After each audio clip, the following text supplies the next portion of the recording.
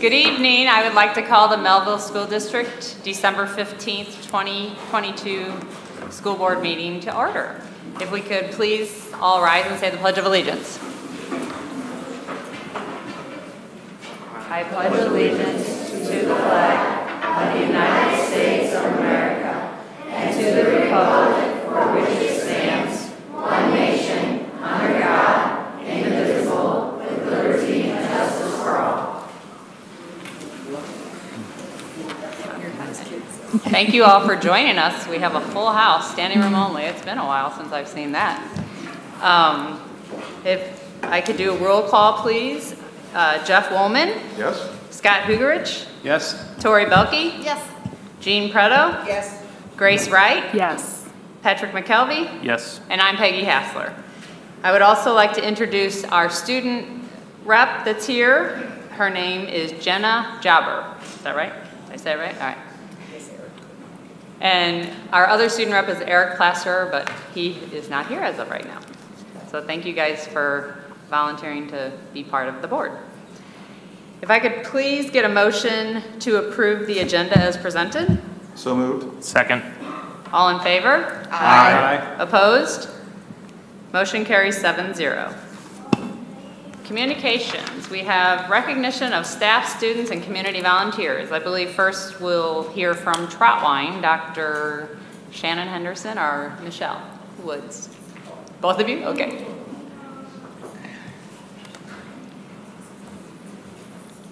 Good evening. I am proud to share members of our Buddy Club with you this evening. The students are going to take over. I want to first introduce Miss Warren. Come on up, guys. Don't be bashful. I want to first introduce Miss Warren, our school counselor, and Miss Briscoe, one of our special education teachers. And I'm going to turn it over to the kids now.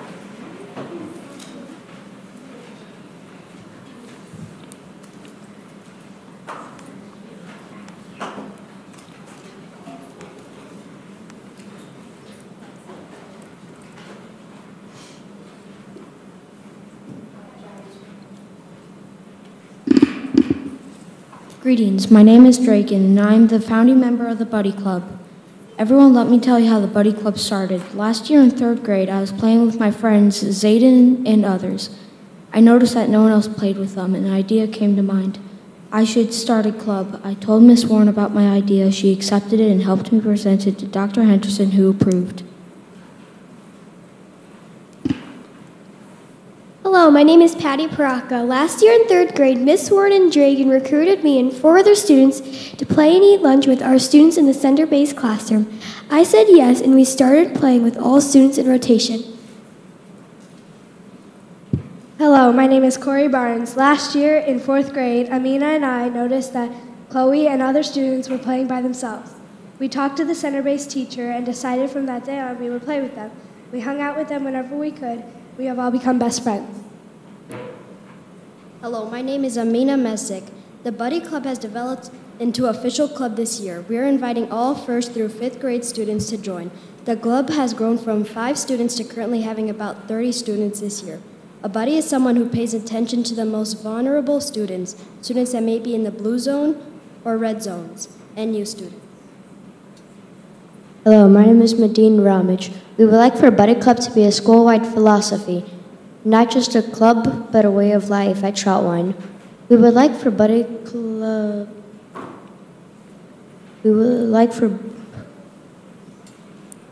not just a club, but a way of life at Troutwine. We would like to see Buddy Club in all our schools throughout the Mehlville School District. Thank you to Miss Warren and all the Buddy Club. Thank you for your time.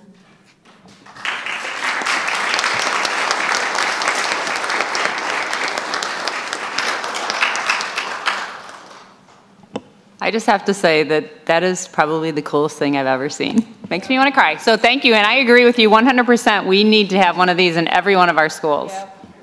So good job, guys.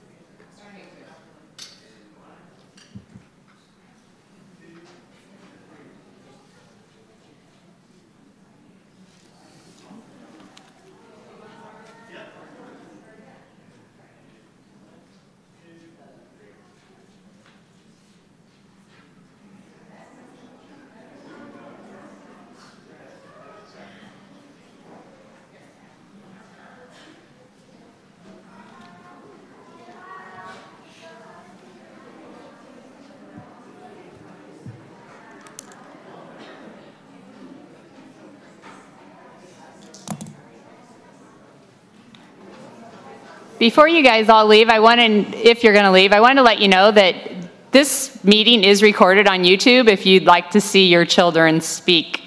It's already recorded and up there. Just follow the link through the Mehlville School District website. Uh-huh.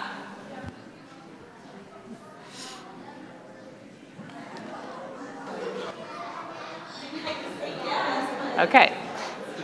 Should I move far?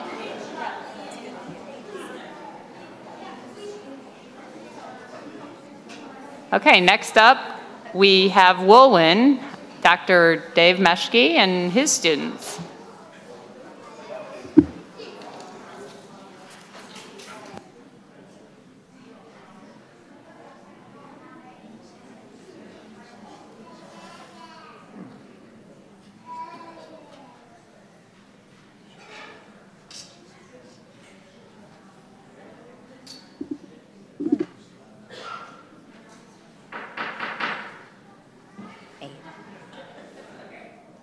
Sorry, I just wanted it to be quiet so we can also honor your children.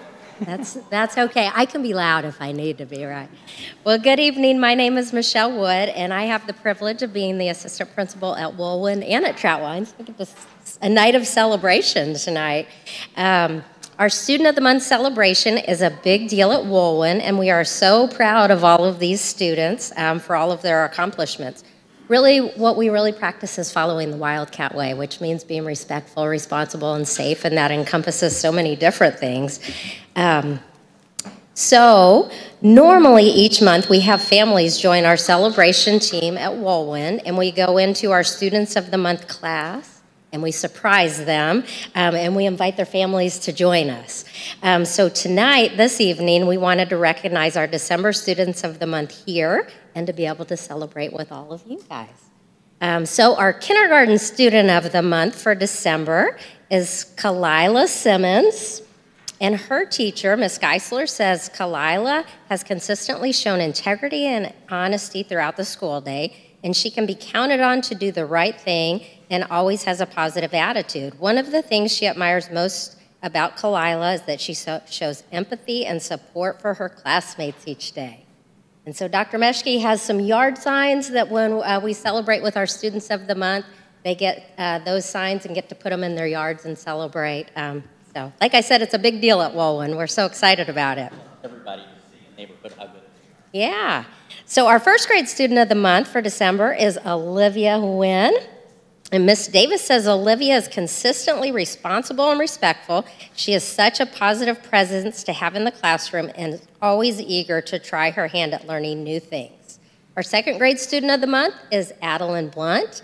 Miss Carl says Adeline is an amazing second grader who demonstrates kindness to everyone and goes out of her way to include others. Adeline is very in tune to her peers and shows empathy always to those who need it. She has really worked so hard daily, showing tremendous growth in everything this school year. You can kind of step forward so we can see who you are, too. Our third grade Student of the Month is Ruby Johnson. Miss Brogan says Ruby consistently shows kindness and support for her classmates. She is hardworking and always puts forth her best effort. Her thoughtfulness and positive attitude is an asset to her classroom. Our fourth grade Student of the Month is Jace Blackman. Ms. Timmerman says Jace has been a wonderful, helpful, and fun student to have in fourth grade. He is a hard worker, and he is a leader in their classroom in regards to his work and behavior. And last but not least, our fifth grade Student of the Month is Cooper Schlake. Ms. Brady says that Cooper has been a great example of a role model and leader to his peers and other students at Woolwin from day one. When asking his teachers to describe him, Cooper is thought as driven, reliable, confident, a great friend, and a team player. So we are so very proud of all of these amazing students for all that they do at Woolwin each and every day. And it was a pleasure recognizing them and celebrating with all of you this evening. Thank you.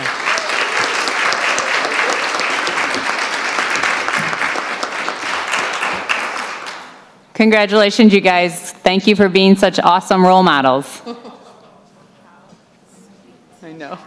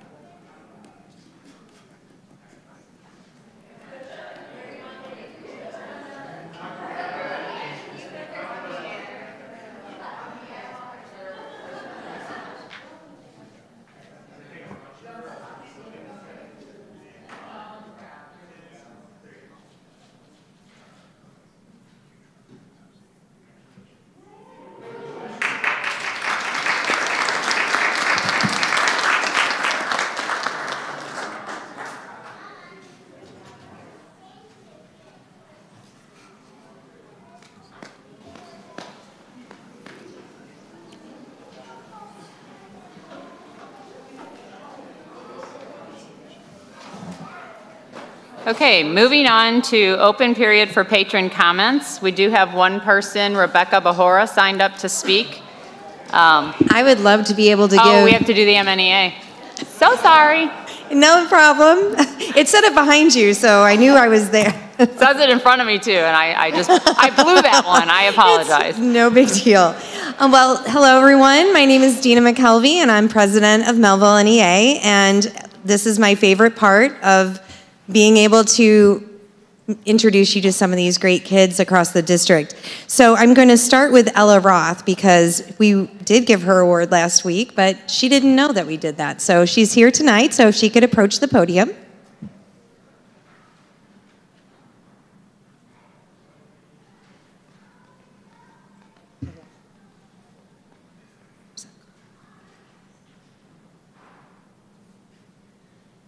Ella Roth is a student at Oakville High School, and her teacher couldn't be here tonight, but she wanted me to let you know that Ella Roth is a freshman, and Ella is a hard worker in Spanish class. She is diligent and focused, and she always has her work done, completes extra credit, and she is helpful to her classmates.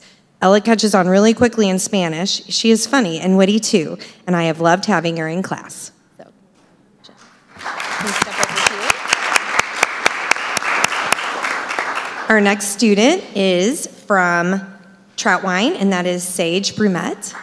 If the student and the teacher could please approach the podium.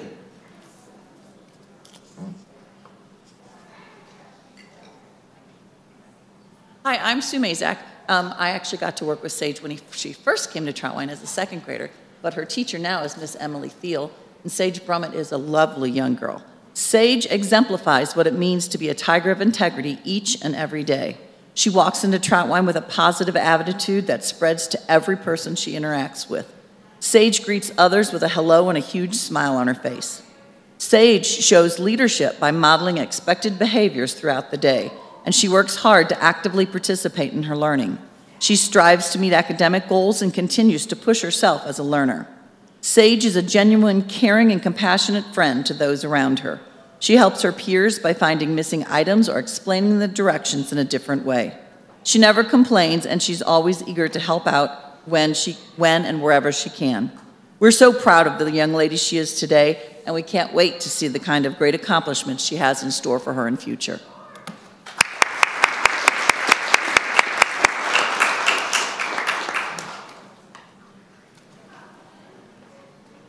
All right, and now from Woolwyn, I have the pleasure of asking Noah Sanchez and his teacher to please approach the podium.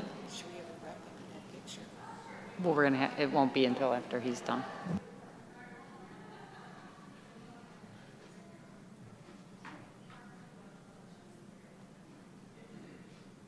Hello.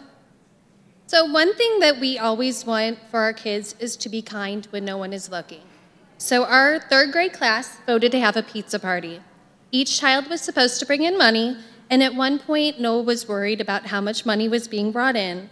So he went home and asked his mom if he could use his money in his own piggy bank so that every kid could get a slice of pizza. He didn't do it for recognition. He didn't even know anyone would know. He did it because his classmates, he all wanted them to get a piece of pizza.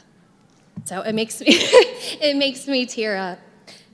He was willing to use his own money to make that happen. Noah is such a kind student, and we are so proud of how he represents Woolwind.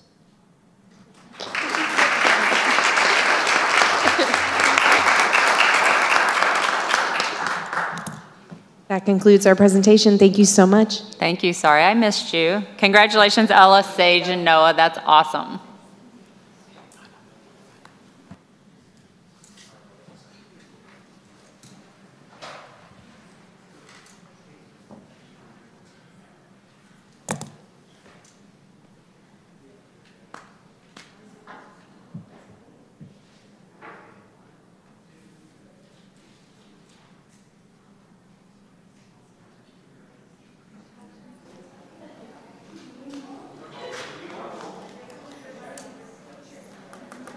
Okay, now we are moving on to open period for patron comments, and we have Rebecca Bahora signed up. Rebecca, you have 3 minutes allotted for your speaking, and the time limit will be strictly enforced. The board is accountable to the state for protecting the legal rights of the schools, employees, students, parents, and others. Discussion of individuals or specific situations will not be allowed. The board will strictly enforce these rules, and speakers will be interrupted if they discuss matters that might violate board rules and policy. Thank you. All right. Thank you for having me. I'm a mom to 3 children at Beerbaum Elementary. I have a 5th grader, a 2nd grader, and a kindergartner, and I'm also the PTO president at Beerbaum. In the September board meeting, Dr. Gaines asked what kind of school district do we want in the next 3 to 5 years. We've seen a lot of great information being presented lately, and we've also heard some conversations about tax rate increases. Tonight, I wanted to share my perspective as a taxpayer, a school volunteer, and as a mom. To say the least, I'm at our school quite a bit, and it gives me a pretty unique up-close view into our school. I'm like that house guest that comes like before you're ready for company, so I see the real, I see the mess, and quite honestly, it's not all sunshine and rainbows. The pressure being placed on our schools and our educators is high, and some would argue with the staffing issues and the post-pandemic issues, the pressure is like none other. Even with these unique pressures, though, our schools are making it happen. My kids get picked up and dropped off every day, my kids are learning, and they are growing. So some may argue, don't fix what isn't broken, and some may call it being fiscally responsible, but I feel like that logic is flawed. Our educators and our staff deserve fair and competitive salaries. They're people, they have homes, and they have families. Our children also deserve to have the best teachers out there, teachers that can be retained and given the opportunity and time to excel, grow, and flourish. They shouldn't have to choose between being loyal to our district and a fair salary. As you all know, Beerbaum is a huge school. We have more than 500 students, and that's a lot of different learning styles and a lot of different behaviors that teachers need to accommodate. High-quality teachers that know our school, our families, and our students' situations is a key piece. We've seen so much data on the benefit of math and reading interventionists, but sometimes it's hard to quantify the social and emotional data. With our ESSER positions, we have seen the important work that is happening in social and emotional learning. We are seeing that kids that need that little extra help, the ones that may have been left to work it out on their own before, exceed. My youngest, who recently started kindergarten, fell into this category. We did all the right things leading up to kindergarten. We put him in preschool at Beerbaum. He was up at the school all the time with me. We practiced drop-off. He knew the school in and out, top to bottom. Unfortunately, though, kindergarten was a tough transition for him. He was overwhelmed and overstimulated. He cried every single morning for the first 2 weeks, and every morning our SEL would come down to the office, hold his hand, and walk him to his classroom. He would also sit with him in the classroom until he calmed down. Now Max walks past our SEL with a high five and a smile. It's the cutest thing ever. It seems so small and insignificant, but it set Max up with the confidence that he needed. This isn't the only student that it's happening to, and it's not the only example. But no matter the issue, when a teacher has to choose between helping one student and 18 others who are waiting for them, it's a ripple effect. These extra hands help everyone. So in conclusion, and to answer Dr. Gaines' question, no matter what side you support, I think we can all agree that we want what is best for our children. Being able to retain and reward high-quality teachers and staff is good for all children. I would love to see our board vote on and give taxpayers the option to do this. Thank you. Thank you.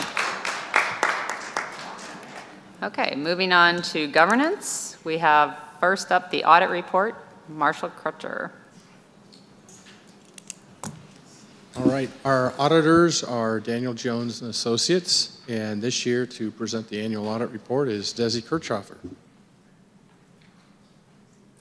Thank you, Marshall, and good evening, everybody. So on behalf of Daniel Jones and Associates, I would like to thank the board for giving us this opportunity to audit Mehlville School District for the year ending June 30th, 2022. First off, I'd like to thank Marshall and Carrie. They have had a fair share of requests from us and have responded quickly both day and night and got us all the items we needed and organized, which is always a huge help, so thank you, Marshall. The district had a minor state finding regarding the use of a separate bank accounts for all debt service funds. Section 165.011 RSMO requires the debt service funds to be maintained in a separate bank account. The purpose of the statute is that the district is not using those funds for operations.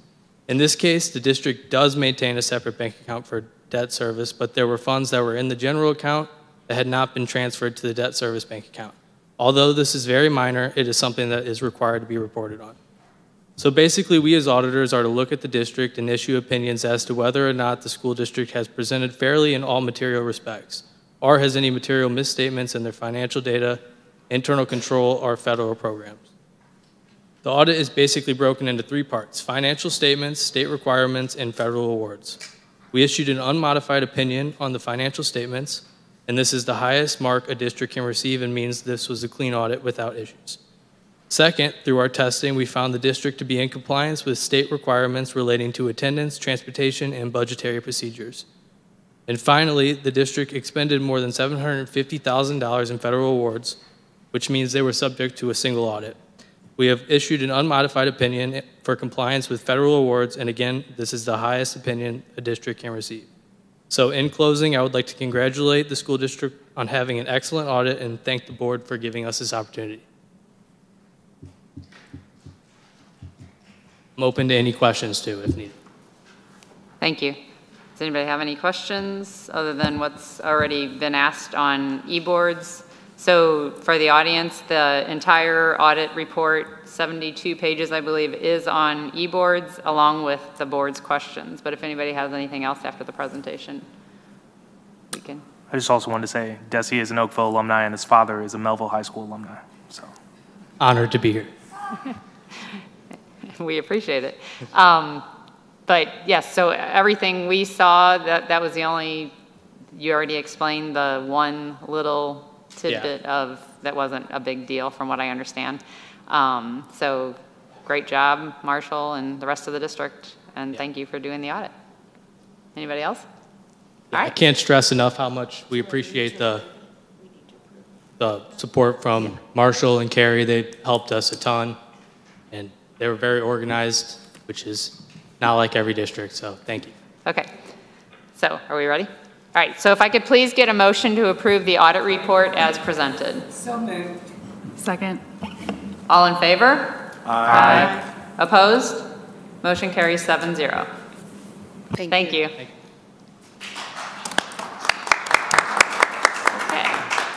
Next up is consider Mehlville High School dish machine bid. Katie Gegg. Good evening. So I am here to ask for approval for a new dish machine at the very so busy Mehlville High School. The current dish machine is older, I guess would be 30 plus. It's still running, but it has its days when it gives them a little hiccups here and there, and just to continue to be an efficient kitchen, you need all your equipment working properly, so it's on the plan to replace it. So we're hoping to get this work done over spring break, so that's why I'm bringing it to you now as opposed to this summer. So we sent it out for bids, and we received 2 bids back. I am recommending Belter, who we have worked with multiple times in the past, purchased several pieces of equipment through them. I'm very confident in their capabilities, great communication. Thankfully, it doesn't have a very long lead time on that piece of equipment, so it should be here before spring break, and Hobart will hold on to it before they come do the install. So I'm recommending the lowest bidder of Belter. They're qualified, and I welcome any questions you might have. Does anybody have anything? I just got one silly question. How many dishes does this thing run through on the average hour? Because I know what my dishwasher does, and I should have asked this earlier, but I just had that moment of, I wonder how many dishes this thing does in an hour. A lot. It's a lot. It's a conveyor, so it's constantly going. Well, Dr. Gaines, Dr. DeKemper, we all. I was going to ask in the meantime. We know that machine well. Does somebody have to hand wash all of them before it's? No, we just rinse them off. Oh, okay. Well, there was some scrubbing. There is some scrubbing involved. Okay. Sometimes on some trays, but a considerable amount. It's mainly a lot of the student trays. That's mainly what we're doing. There is a 3-compartment sink where we do a lot of the scrubbing of the steam well pans and everything else like that. But they do on a good 700 lunches a day. That's a lot of dishes. It's a lot of trays. Yeah. Thank you. Thank you. Can I make a motion? Yes, if I can get a motion to approve the dish machine and installation package from Bolter, who submitted the lowest qualified bid totaling $65,770. So moved. Second. All in favor? Aye. Aye. Opposed? Motion carries 7-0. Thank you, Katie. All right, next up is considered 23-24 school calendar. Dr. Brian Smith. Good evening, everybody. Over the course of 6 hours, beginning in late October and going to just before Thanksgiving, the academic calendar committee consisted of about 30 people, certified and classified administrators, parents, support staff members, teachers, central office members. And so we had the opportunity to engage in some conversation around the establishment of the 23-24 academic calendar. As part of eBoards, the public will find, and those that are here can see displayed, we have a calendar that meets all the minimum qualifications that it needs to. It's at least 1,044 hours in length. It has at least 36 hours of inclement weather days built in. It has 3.5 days of teacher work days as part of the MOU, 174 days for students, and 182 days for staff. And so we consulted. This year was the first year we did a thought exchange as well to try to solicit the input from the community so that we could get an idea of exactly what was important to them. We had 1,253 responses, and it looks like a little over 1,300 participants. So, and that ranged obviously from our students to our employees to our families and parents overall. Also annually I do a feedback form asking similar questions about all the big dates that you would typically see on a calendar and what their recommendations and what their personal preferences were. So the calendar that's presented before you has all the color coding marked on it for first days and last days. You can see that the first day is the Tuesday after the first Monday of which we can start because of state law around the tourism industry piece. And the last day on the calendar, as it is marked, would be the Wednesday after Memorial Day. So in a calendar committee situation, as I've learned very quickly, there's no pleasing everyone, and many times there's very pleasing very few. But there were a lot of compromises and negotiations that went into the process, and this was a calendar that the committee unanimously said that they could live with in terms of implementation. So this one, after any comments or questions that you may have, would simply require board action to be able to approve. I just wanted to make a comment that I just appreciated that you mentioned the state law that now requires us to not be able to start because that has a big effect on our calendar. It does. I think some people don't recognize that, so thank you. Thank you. Yeah, and also I'd like to add that I did go through the calendar and the survey that you provided the results of the survey, and you certainly hit on every top of the most heavily weighted choices of the survey. While, like you said, you can't make everybody happy, you did a good job, and I don't think there was no way to exchange, well, if they wanted to do this, what could we look at to change? And there really is no room there to change any of it. So great job, and thank you for all the time and effort that everybody put in. Sure, it was the first time we had to go to a third meeting, so we spent some extra time on it. My job was simply to facilitate that. Really the credit goes to the committee for taking the time out of their days and nights to be able to get this done. Right, thank you, committee. Anybody else? Okay, if I could please get a motion to approve the 23-24 Mehlville School District calendar as presented. So moved. Second. All in favor? Aye. Opposed? Motion carries 7-0. Thank you. Thank you. Next is the strategic plan update, employee support, Dr. Shannon Pike. Good evening.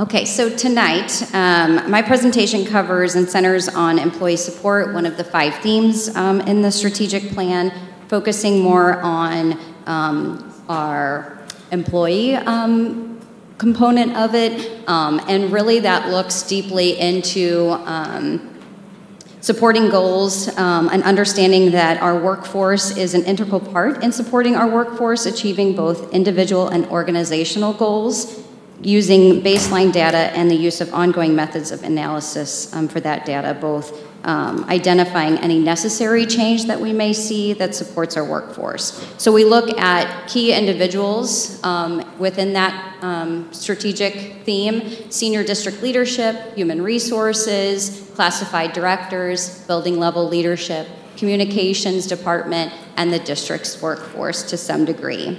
So some key areas to positively impact our employee support are outlined within the strategic plan.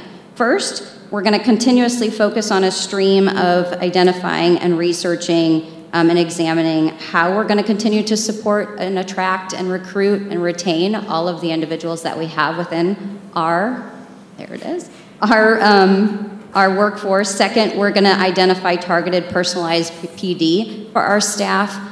We're going to analyze our onboarding and our mentoring program that we currently have and ensure that that is strengthened from the time our employees walk into our district and throughout their tenure here. Most importantly, those first 2 years are key. We know that for our certified staff, not just teachers, but administrators, that is key to holding on to them and retaining them overall, beyond just their first 2 years, but beyond that 3 to 5 year bubble, but also for our classified staff. Engaging with them within those first 60 days to ensure that we are supporting them beyond that. Also reviewing opportunities to analyze employee engagement through feedback and participation with our employees, and continuing to address the benefits of inclusivity, equity, and diversity to develop a workforce that reflects and represents our community. So all 5 of these areas within the employee support are strategies that we're continuously examining all the time. So just as in years past, we're constantly analyzing salary comparisons, and later on tonight, you will hear a salary comparison from Dr. Gaines. He will go into detail on that.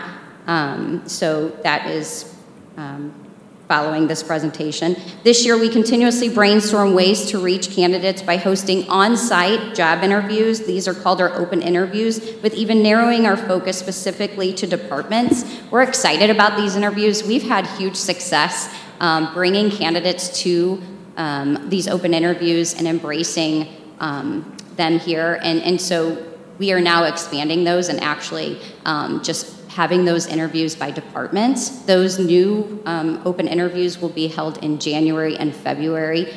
We have a department on-site interview for transportation in January, and then for food service and for our custodial staff, and then we're actually kicking off a substitute specifically focused on our substitutes in February.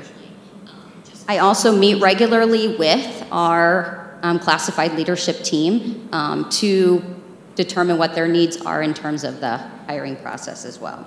Our curriculum team, in collaboration with our building administrators, gained feedback for our staff to understand the ongoing needs of our certified staff and what professional development is needed. Additionally, in HR, we're constantly looking at ways to recruit new teachers and retain quality teachers as well. We invest in our staff and by offering them professional development that's personalized to their needs within their first several years of teaching and every year thereafter. The hope is that our staff feel comfortable and valued to do their very best when they're teaching. PD is offered to teachers at the district level and offered also at the building level to help them grow and develop themselves as individuals professionally through the advancements of degree certifications, participating in leadership development programs, mentoring, etc. Human Resources is able to also help those teachers capitalize on their personalized method of professional development and their professional growth. We also have the opportunity to have our staff apply for internal transfers as they see fit as well. And by expanding the definition of professional development to include mental health, support, and self-care, we know that the district can continue to take steps to identify and address the burnout that some of our staff may be feeling.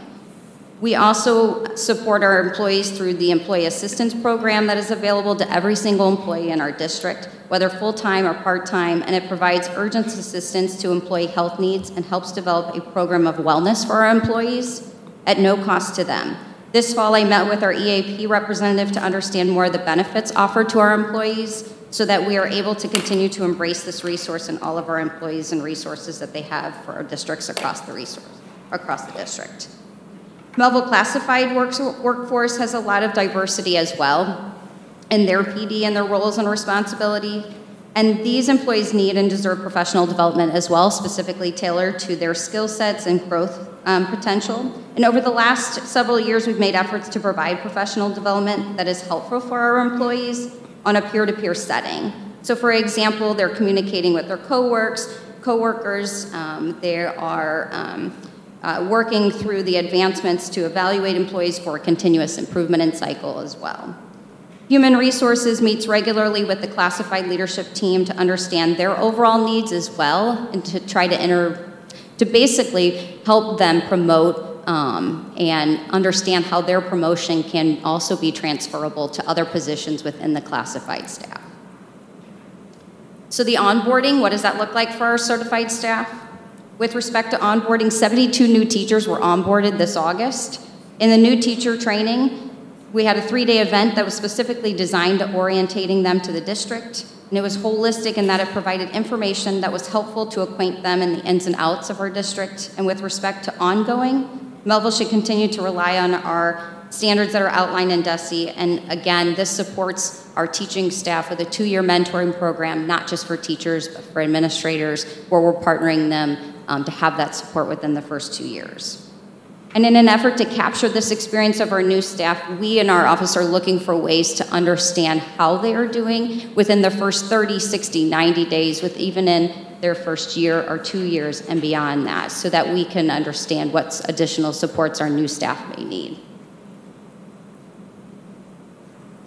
So for our classified staff, we have a 60-day probationary period set up for them where they are meeting regularly with their probationary or their supervisor, getting feedback on their performance for that 60-day performance as well. So employee engagement, gathering feedback from classified and certified staff allows the district to gauge current levels of employee motivation and engagement and isolate specific steps to increase this engagement. And currently the district does use the Panorama tool as a measure of employee engagement, and we're currently looking at that as a baseline to determine what we can do in terms of positively measuring well-being and targeting belonging and sense of voice, and ensuring that all of these things are being appropriately measured through these surveys, and that we're able to have a long-range and a short-range plan of targeted tasks, if you would, to ensure that our staff feel valued in our district. So the concept of having a workforce that reflects and represents our student population is important. We have identified 3 approaches to making sure that our district is inclusive, equitable, and diverse workplace. And first, we look to increase this participation in community events with the diversity, culture, ethnicity, and language. And second, we build to a more diversified workforce. And of course, to do this, we must convince potential employees to apply for district openings. And second, we must continually improve our hiring process to value diversity by refreshing our interview questions and our overall hiring process overall, to have people see, to want to come and work with us. And again, that's where you'll see the next steps. We're all recruiters. Every story that we tell, that's our Mehlville story. So we all have a story of why we're here. And that's our Mehlville story, and it's unique just like each one of our stories is unique. Each of our stories has a different reason to what landed and kept us in Mehlville, thus writing the My Mehlville story. As we embark on the hiring season for certified staff and continue to recruit and retain classified staff, we ask that everyone share their My Mehlville story with others. Your story is a piece of our story, and each of our unique stories positively contributes to assisting in attracting, recruiting, and retaining individuals. Giving credit to Hunter Robinson, our communications specialist, he began the My Mehlville Story series a few years back during his leadership development program for the district as an aspiring leader, bringing awareness to the Mehlville staff, bringing awareness that a Mehlville staff does not necessarily reflect the diversity of the student population.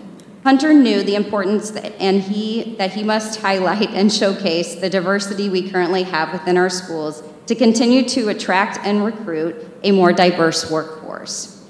Over the course of the next several months, the district communications team will release the My Mehlville Story series. To give you a glimpse, here are 2 quotes from 2 of the 10 different stories that will be shared. We encourage you to share your story with at least one other person, as we are all recruiters. In a My Mehlville story that will be released this spring, Ben McCluskey, music teacher at Beasley Elementary School, talks about what keeps him here. What keeps him here in Mehlville is the opportunities I've had, he said. I've had a really supportive staff. I've had a really supportive principal. I've had the opportunities to try new things, to meet new people outside my building, to get involved in different initiatives, and the kids. This year especially, I have felt like the joy that comes from witnessing the joy that kids experience, particularly when they're singing, and it comes through. Another My Mehlville story is Fatima Warren, counselor at Troutwine, was hired in Mehlville 2 years ago. Fatima speaks about her welcoming experience and what drew her to the district prior to even applying for her open position. Fatima shares in her words that Mehlville had the same core values that I had as far as educating students, and that's giving back, service, just having gratitude for what you have. Since I have been here, I have been welcomed. And this is our story. This is one of the many stories that all of us share, and we hope that we all continue to share our story. Any questions? Thank you.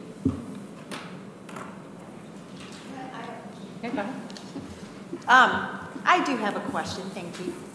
As I was hearing you speak in regards to the mentorship program, it made me wonder, like, how structured is that program as far as what you make available to these mentors, and how do you then receive feedback from them? Is there something that's structured as far as the feedback that comes to you, or is it individualized per school? So a lot of times between their mentor, they do have a checklist of items that they go through so that the mentor and the mentee go through those items, but that feedback doesn't necessarily come to us. Okay. But that is a structure that we are looking at, is how is that mentorship, how does it work? And then do we feel like, are we getting that feedback from them to know if the mentee feels like that's beneficial for them to handle that, you know, to grow from that. Okay. Okay. Yeah, thank you. Thank you. Okay. Anybody else? All right. Very informative. Thank you very much. We appreciate it. Next up is community survey results. Jess Papillo. Good evening.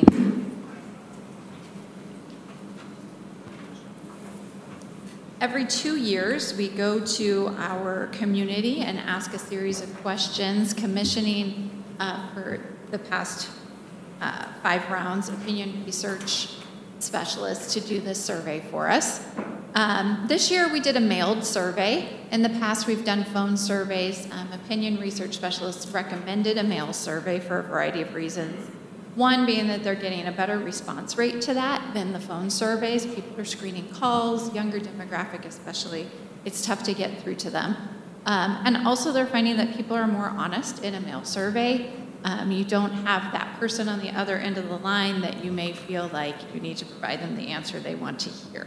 So this is our first year doing a mail survey. Survey was mailed to 5,000 randomly selected households with a frequent voter. And we define frequent voter as someone who's voted in the last 2 April general municipal elections, one of those elections. And one of those elections was actually in June due to COVID. We had over 1,100 surveys return with a 25% response rate. It's a bigger response rate than we've had on several surveys. And as a result, the margin of error is plus or minus 3%, whereas in the past it's been 5%. The survey was conducted throughout the month of November. Survey started reaching mailboxes on November 9th. They continued to receive them back through the end of the month. We also had companion surveys, online surveys that anyone could fill out. Those were targeted towards the general community and also to our parents. And you'll see some of those results also included, but predominantly we're looking at that frequent voter survey. Demographics of that, we had a bit more female respondents this go around. The age skews older, as does frequent voters tend to be older, with the mean age at 63. About a quarter of the respondents had children in the Mehlville School District. and about a quarter of the respondents worked for Mehlville School District. Mehlville ZIP is defined as 63125 and 63123. Oakville ZIP is defined as 63129. So you'll see that the demographics broken out throughout the full report. I'm highlighting a few in this presentation. In addition to satisfaction ratings, this year we asked for opinions associated with 4 proposals from the district and specific to a tax levy increase. So those 4 proposals, the first proposal involved asking how favorable or how much people would support increasing teacher salaries to become competitive in the region and to attract and retain high-quality teachers. 85% of respondents favored that proposal, between strongly favor and somewhat favor. The second proposal was increasing salaries for bus drivers, custodians, cooks, nurses, and other support staff to attract and retain these essential workers. We had 87% favoring that proposal. The third proposal was retaining interventionist teachers hired using federal COVID-19 relief funds set to expire at the end of the 23-24 school year. And on that proposal, 74% of respondents favored that. And then finally, support services. Continuing to provide other support services provided by COVID-19 relief funds set to expire 23-24 school year, including after-school clubs, after-school tutoring, and mental health counseling support. And the respondents, 73% were supportive of that. And then we asked them what sort of tax rate increase they would support. This is a little bit of a tricky diagram to look at, so let me break that down a little bit. 30% of respondents would oppose a tax levy increase. 17% indicated they would support a levy increase of 49 cents. 51, sorry, I'm getting myself confused by this chart. 51% would support at least a 30-cent tax levy increase, and 70% would support a 17-cent tax rate increase. Of the no responses, we could kind of look at why they weren't supportive of that, and it kind of falls into 2 buckets, one being economic concerns, family budget concerns, inflation concerns, the same concerns we all have.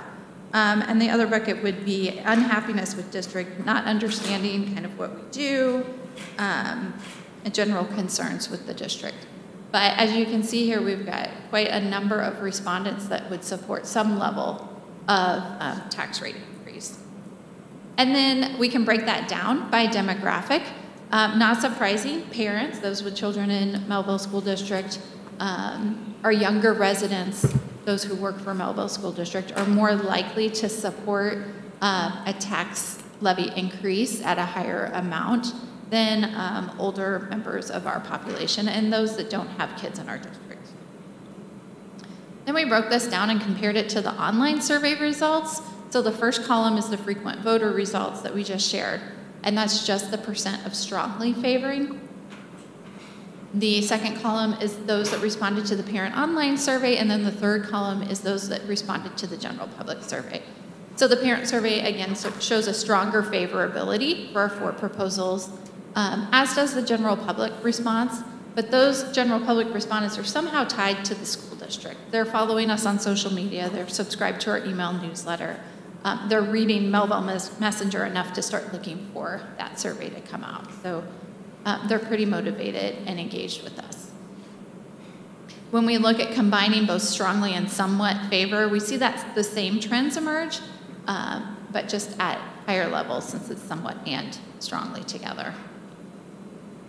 And then when we look at the tax rate level increases, again, we see the same trends with stronger support with parents and then stronger support with general public that are tied to us in some fashion.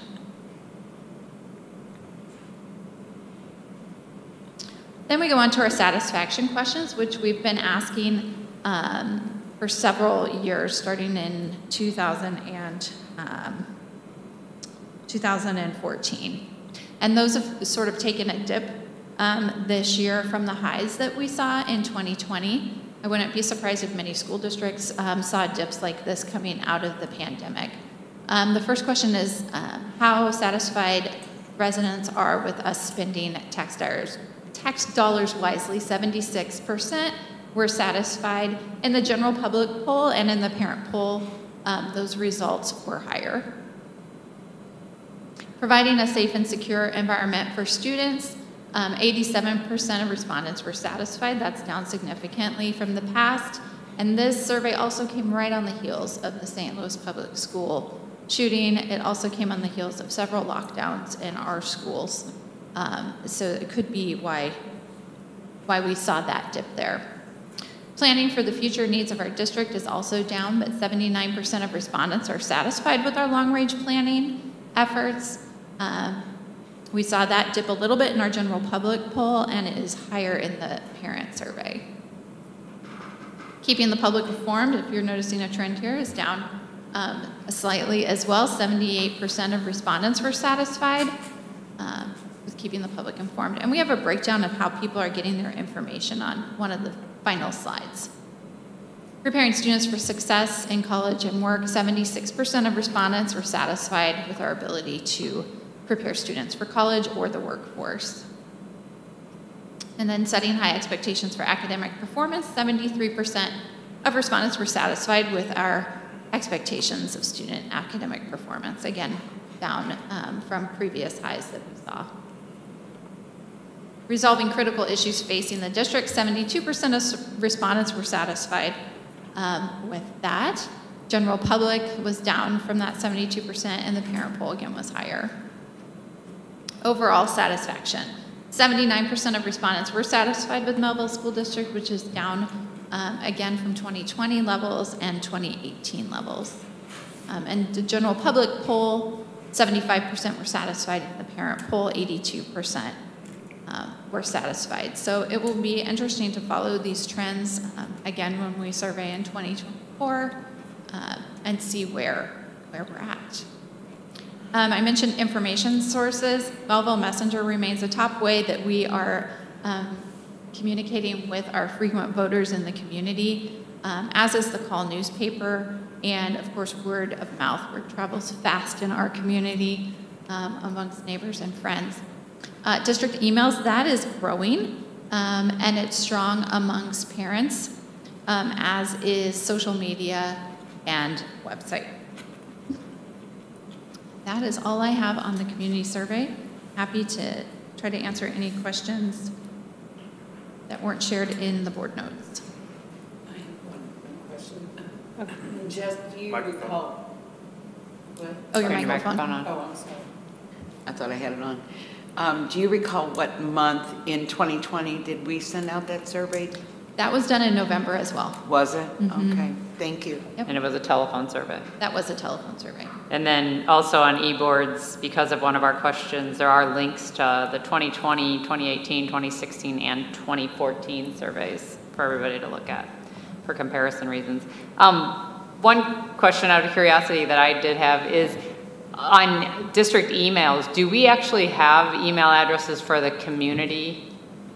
How do we get those? Yeah, around 2018, we started providing community members with sign-up forms on our website, so they can sign up to follow board notes, get alerts when board meetings are coming up, and get the board notes after. They can sign up for eMessenger, which is general every other week updates about the district. They can sign up for employment alerts, and they can sign up for community enrichment. So we have 4 email products. We also take email addresses we've collected from different events, and we've merged them all into one document now. So we have over 20,000 email addresses on file. Wow. Parents plus community members, our 60+ club members, those of you who have used community enrichment in the past. Great, thank you. I've got a question. Yeah. So, my apologies. Admittedly, when I went through this prior to the board meeting, I was mainly interested in the tax levy information. I'm surprised at how this year versus previous years in terms of community satisfaction with the district has fallen off in nearly every category. That's really surprising to me given the fact that I feel like our marketing and communications team has done wonderful work in terms of informing our populace about all the great things that are going on here. Here's a question. Is there any thought that because this was an online versus a phone survey, are people maybe more willing to be, I don't know, harsh or like, you know, through something online versus if you're talking to somebody? Is there any data related to that? There is science behind that. When you have a person talking one-on-one with someone in person, we know that there's bias towards telling them what they think you want to hear, right? So if I'm asking you a question, you may respond to me saying what you think I want to hear. The same holds true with a phone survey, which is what we had done in the past. This one was predominantly male survey. We didn't have that many returned online. People could go to a link and fill out the survey online and submit it, but predominantly they responded using the stamped envelope that was provided. So yeah, there is science behind that. Okay, and then so for the other years, 18, 16, 14, were those all phone all as well? Phone. Mm-hmm. Okay, thank you. Anybody else? All right. Well, thank you very much. That was a lot of information. Thank you. And we appreciate it because it helps us guide our decisions. Next up is Prop S update. Dr. DeKemper. Good evening. Thank you for the opportunity to present tonight. I'm happy to report that there has been a tremendous amount of energy in our construction site since we last met, and that the pace of work being accomplished has increased. We'll see evidence of that tonight.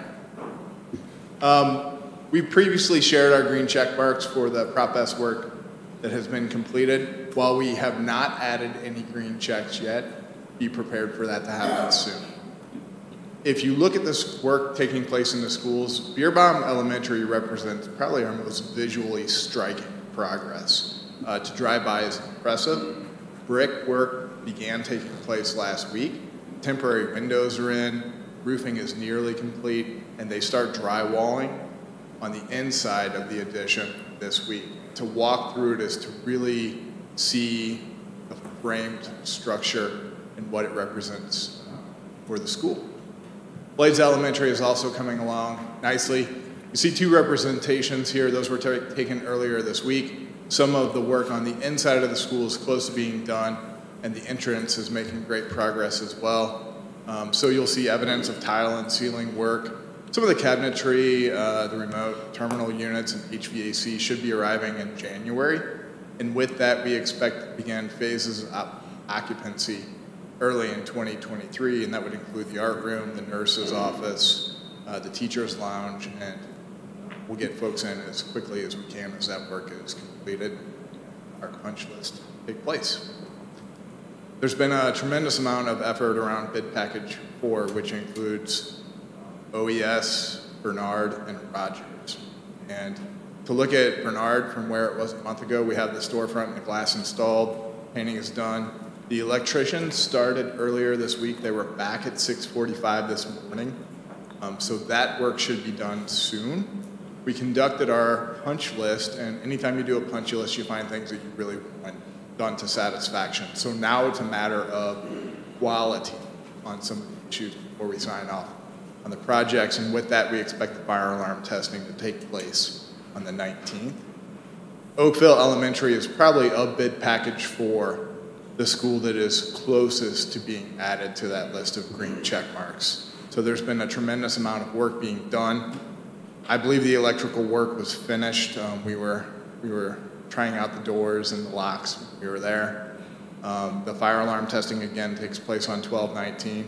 We are holding them off because they're so eager to get into the office. But as soon as that fire alarm inspection takes place and our punch list item that was identified is completed, they'll be able to get there. And at Rogers Elementary, if you have a chance, go down and look at that. They've already decorated. The framing is complete. The ramp and the stairway work is completed. Dr. Kenoy is standing there, a proud principal greeting students. That fire alarm testing should take place on the 19th. There is some sod work that we anticipate will be completed in the spring. However, they're saying they may be able to get it done. We're watching temperatures to see if that actually happens that quickly or not. And what's next? If it were light outside, you would be able to see the scale of work being done in our ball fields. And we have continued to engage stakeholder voice in our design process. So when it comes to Beer Bomb Phase 2, we're including the librarian, representatives of the school. We're asking for their opinion and our planning process. I'm joining Dr. Gaines as he visits each school and really just prepares the schools that are next in line for disruption and some of the challenges that might be faced. We've also shared the experience of some principals with others so that they can prepare their staffs for principal wins. So there's a lot taking place and there's a lot we're doing to prepare for that. Our upcoming bids have not changed, so we remain on track to do Beer Bomb Phase 2 in January, and some of the other schools listed there as well throughout July. And then thank you to Marshall and his team for updating our finances. With that, I'll answer any questions that you have. It's good to see we're making progress that's both visual and helpful, because it's a good way to point at something and say, look, this is what we're doing, this is where we're at. So it makes the community a little more understanding of, this has been slow, but some of this has obviously been well outside our control, and other things just happened because they happened the way they did. So it's good that we're making visual progress, and it's good that we're making progress to actually put some of these down and check them off. Scott?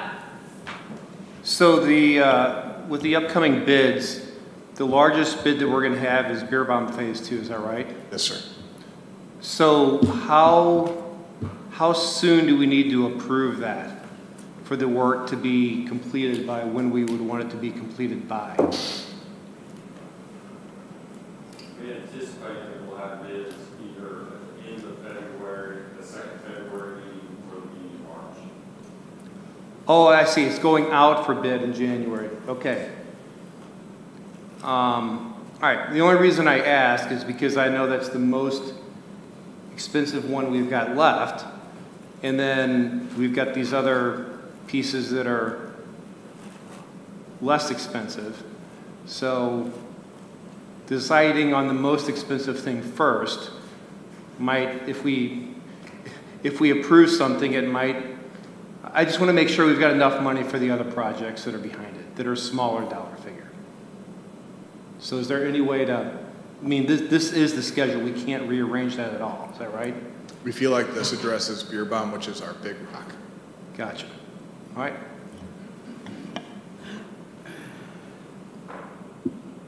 Okay, anybody else? And thank you very much. I'm pretty excited seeing the progress. Future ballot issue, Dr. Gaines.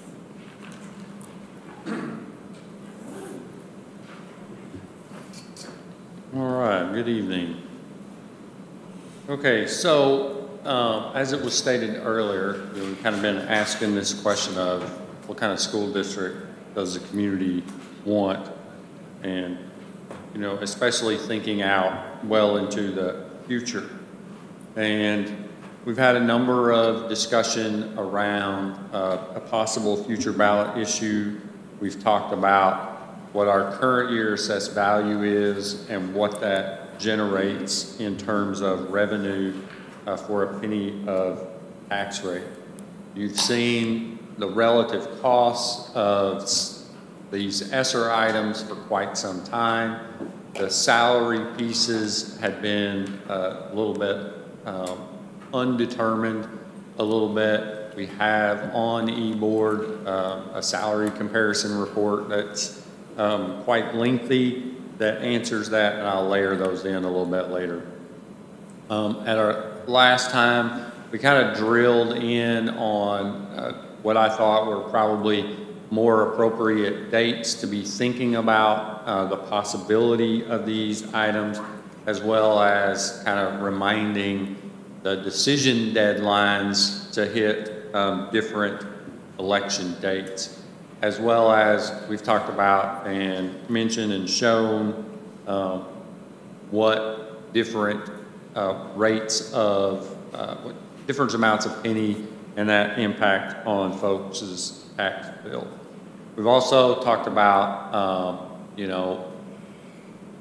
when kind of to do things, what those options are, and, kind of the windows for some of these things, as well as kind of the more detailed cost if you think about an a la carte approach to decision-making and what things to fund. We've shared the ballot language from Prop R, just an example of what that looks like, as well as what ballot language looks like just from a larger generic standpoint.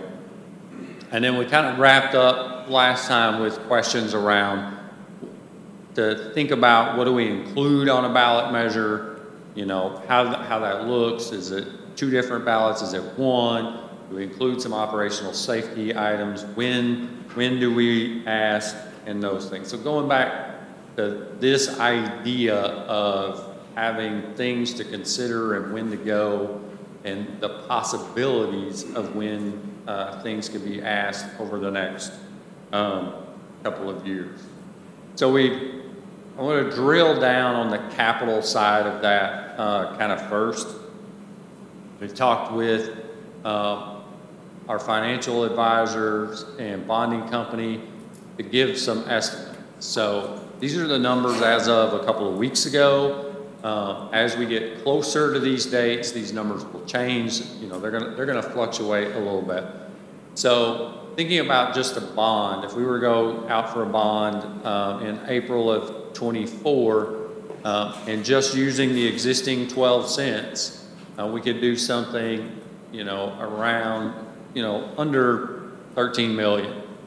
If we waited a year, still keeping with that same 12 cents, we could take that up to just over 14. However, if we took the 4 cents from Prop A and rolled that into a bond, that brings those numbers up. So basically it doubles them, right? Each of those numbers. So we're looking at, you look at possibility of doing more like 25 or 28. We also asked, what if we went big? And what would that generate? Or what would it take? So we asked, what if we did a 100 million bond? In the lead up to Prop S, we identified over $200 million in projects. Prop S is 35 million, so we've got a lot left to do. So depending on which year we would go, it's gonna be somewhere around 40 cents in the next couple of years to go at 100 million. Just using that kind of as a basis for planning and thinking. So if you look at then options on the lower half here, the lower portion of this, it's what are our options? So we could go, if we ended Prop A and shifted that into a bond, we could go for 25.5, or at the same time, we could just go for almost 13, staying with the 12 cents, or we could go big and we would need to add another 40 cents for 100 million. And then you can see the similar numbers if we waited a year to do that. So after kind of laying kind of all of that around, where my thinking is as of today, and this could evolve, is think about roughly that $14 million bond in 2025, doing that within the existing 12 cents. As you know, we've eliminated some projects from Prop S, so those would be kind of first priority as we think about a new bond and then other minor projects, because really 14 is not going to get us a lot, and we have a lot that's out there. Then think about a larger bond somewhere out there, you know, in 2029 or 2030, 100 million, doesn't have to be that number, but something of significance to really make a dent. And then really going back and forth, taking a look at probably the best option is to extend Prop A in 2026 and extend that as a capital levy. Currently, I mean, that's what it is specifically for roofs and HVAC, keeping that same piece, but kind of knocking out that notion of a having a sunset date, if you will. Because if you look at what that 4 cents generates, and you think about 2025, if we pulled it into a bond issue in 2025, we could take the bond up to roughly 28. Well, Prop A, over 20 years, that 4 cents would generate about 14 million. So that would be 14 million in roofs and HVAC work that we could do over that time, for which we would be paying no interest versus we would in a bond. So that's kind of the reasoning for laying it out like that. So if we look at those capital possibilities kind of all together, right? We did the April 21, that was Prop S, we moved 12 cents, that was 35 million. Thinking about using that same 12 cents to do about 14, maybe hopefully a little bit more in 2025, coming back in 26, extending that Prop A. Today that generates about 700,000. That, you know, that's going to fluctuate. And then something large in 29 or 30, which is probably going to cost 30 cents or more if we're still in that $100 million range. So again, going back to the notion of what kind of school district does the community want? And every time we go to the ballot, the community makes a decision, and based on the community's decision at that point, we recalculate and reimagine what's possible. So then if we go back to that notion of a la carte with ESSER and we add in the salary pieces, we can see that if we just do kind of the pure calculation, we come in at about 38 cents. And that is especially noting anything salary related, whether that's the interventionist or trying to get to a competitive salary. Those are costs in the current year. So therefore we put in an escalator, and then for each of those, then we round it up to what that was in terms of pennies for that particular item, instead of having all of these strange fractions. So really, if you look at everything in total, it's roughly in that 50-cent range to do all of those items. So if we think about each of those and layer in historical information, when we went to voters with Prop S, we had done a survey beforehand. That survey showed about 67% of our population was favorable for doing that. The voter results were 80% approval. For Prop R, we had asked questions at different amounts. So at 45 and 55, we went in the middle at 49. That's what we asked, and we got 72. So what we can tell from these two examples and data sets is that when we enter with a favorability rating of over 50%, our advocacy efforts by advocacy committees then even bring that up a little bit more, at least in those two examples, which are the most recent. So then if we look at the 4 broad areas for which we had asked, and Jessica Pillow presented these earlier, but to just layer them in here, we had high favorability rates, well over 50% on all 4 items.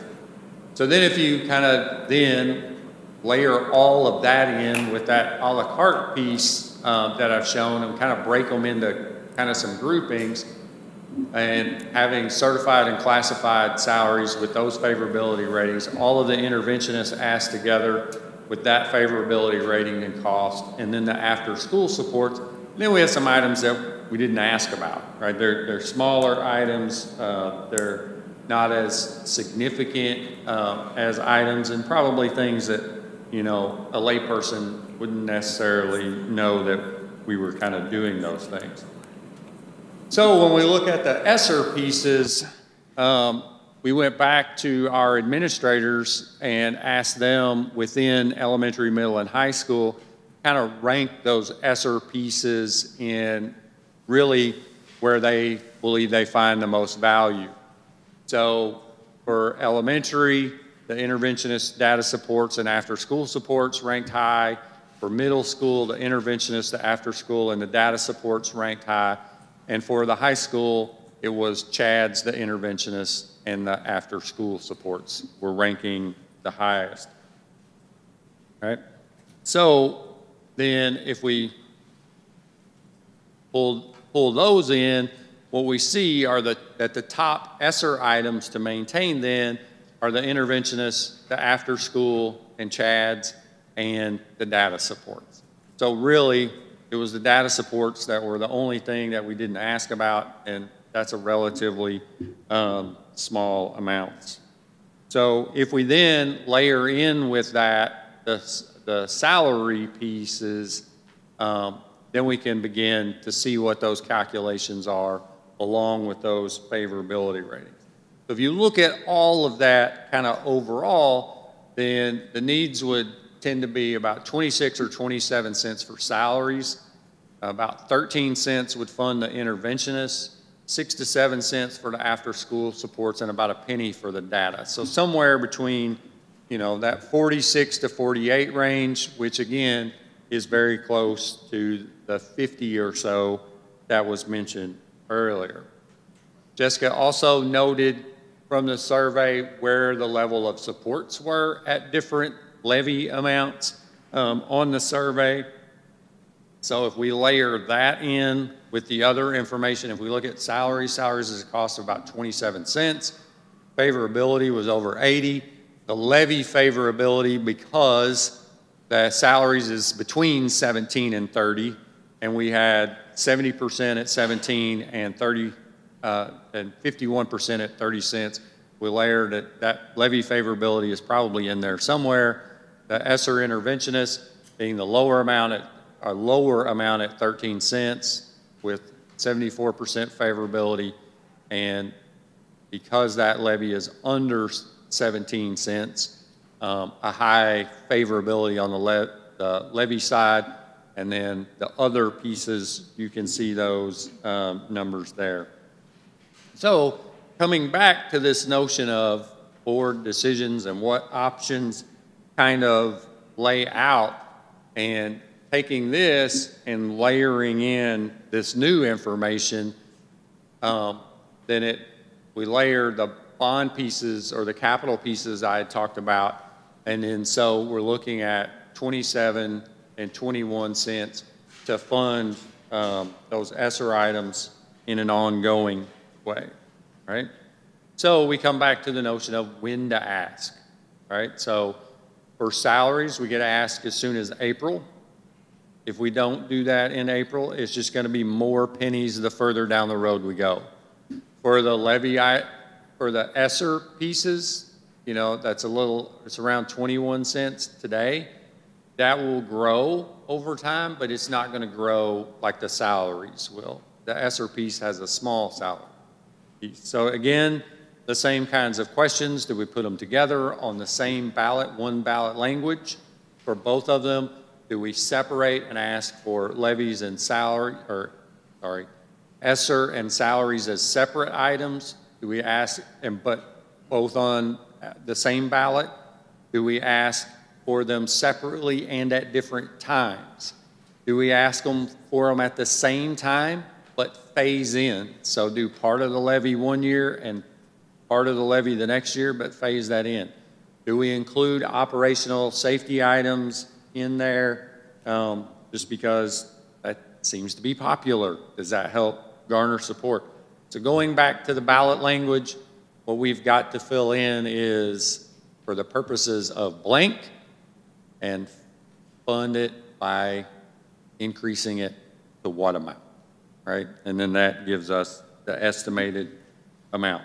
So in order to get something on the April 4 ballot, the decision has to be made by January 24th.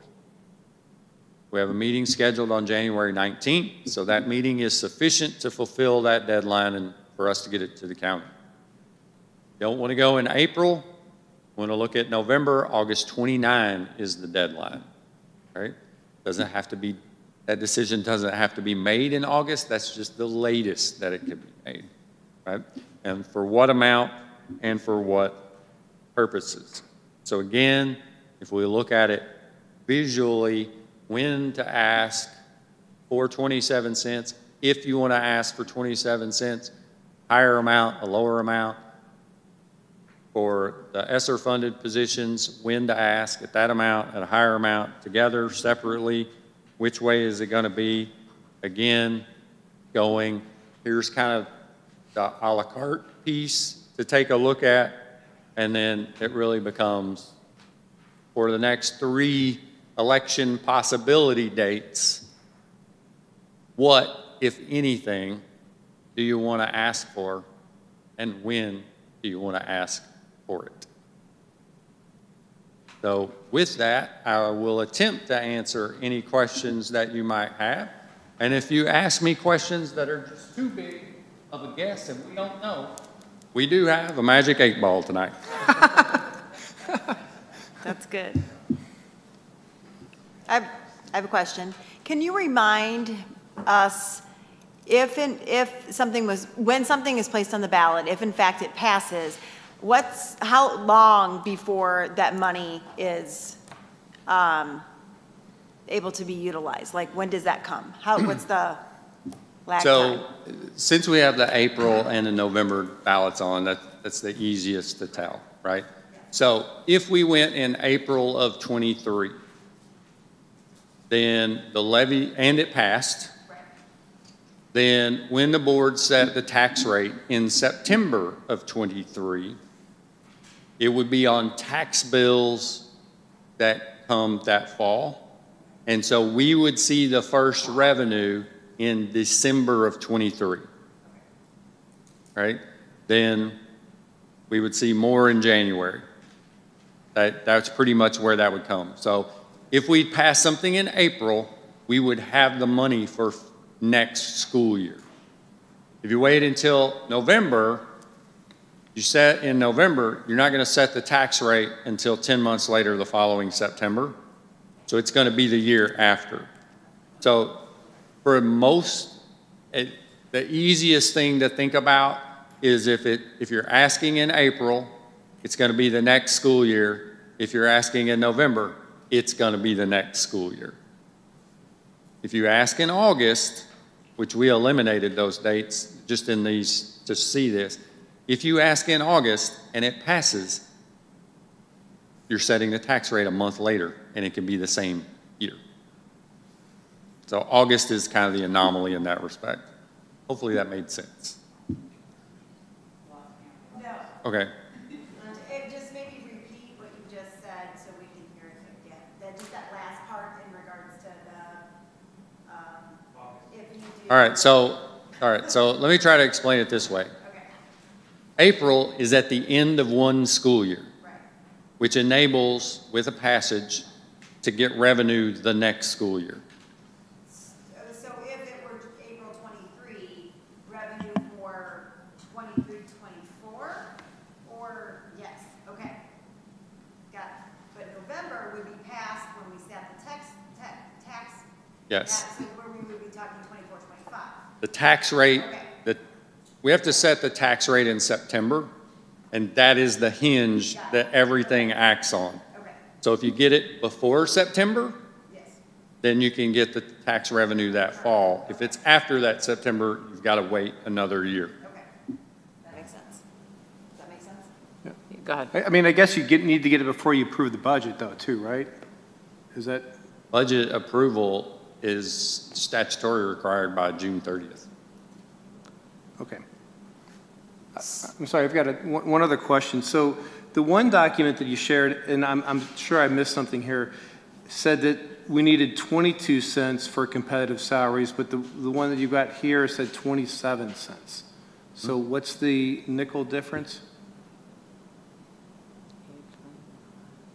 Oh, probably could have had it earlier than that. So you can see the pure tax rate calculation is the number in the document.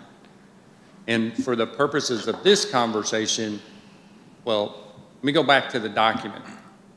We need that amount of salary this year to be competitive. So that's what our tax rate needs to be this year. So in thinking about next year, we included an escalator for that And then after we escalated each one of those, then we rounded it up to the nearest cent, right? Because you need 13.26 cents to do that. 13's not enough. So you round to 14 because you're going to ask for whole cents. Gotcha. And the escalator total was based off of cost of living or inflation rate, or what were those escalators based off of? Well, to some extent, it's an inflationary rate based on the tax rate, not on the cost. Okay. So in theory, the 27 cents should better ensure that we're competitive for the next at least couple years into the future. Correct. Okay. And the 20s, another rationale around the escalation is not only do you have to catch up, then you have to sustain it, right? So the 27 makes it a little bit more comfortable to sustain it. But as you say, we don't know how long that will remain competitive, largely because we don't know what anybody else is going to do. Mm-hmm. Well, they're already competitive. We're not. So in theory, we'll, hopefully we're the only ones that are looking at that sort of raise because everybody else is really competitive. Dr. Gaines, what was the, I'm sorry, I can't see the one. I hope I could get these in hard copy to really study. But what did you say the cents were on the ESSER funding only for that? 13 cents? Is that what you said? I was trying to write it down as I heard it, but So the interventionist is 13. 13, okay. The after-school supports about 7, and then the data supports is about a penny for a total of 21 for the 21 ESSER cents, pieces. okay. Which, if you go back to the a la carte, what we ended up eliminating in that was the supplies piece and the kindergarten program and the additional ACS. Okay, and finally, of the $200 million worth of facility improvements that we need to make, and we're currently at 37, I mean, that we had 37 to work with this time around. What would the cent amount be to be able to cover even half of those other facility improvements that we need to take care of? Well, just ballparking, if you think that we would need, so 35 off the 200-ish, and it was more than 200. Yeah. So you're still at 165 million, right? So you need another 65. So, you're looking at 65. The rough back of the napkin math is then going to be 65% of roughly 40 cents. So what, you're looking at 25, around another quarter. So probably something 65, 70 cents to go really big. Right. Well, but, if you think about St. Louis County, you think about tax rates, right? We always show that ours is low. Part of that is a debt levy. Our debt levy is really low compared to everybody else. Yes, it is. And we know that just a few weeks, just a little over a month ago, with no change in their tax rate, Parkway passed $260-something million to improve their facilities. So once you have that rate in place, then your ability to draw from that and continue to invest in facilities is really significant. But like so many other things, we're playing catch up. Yep.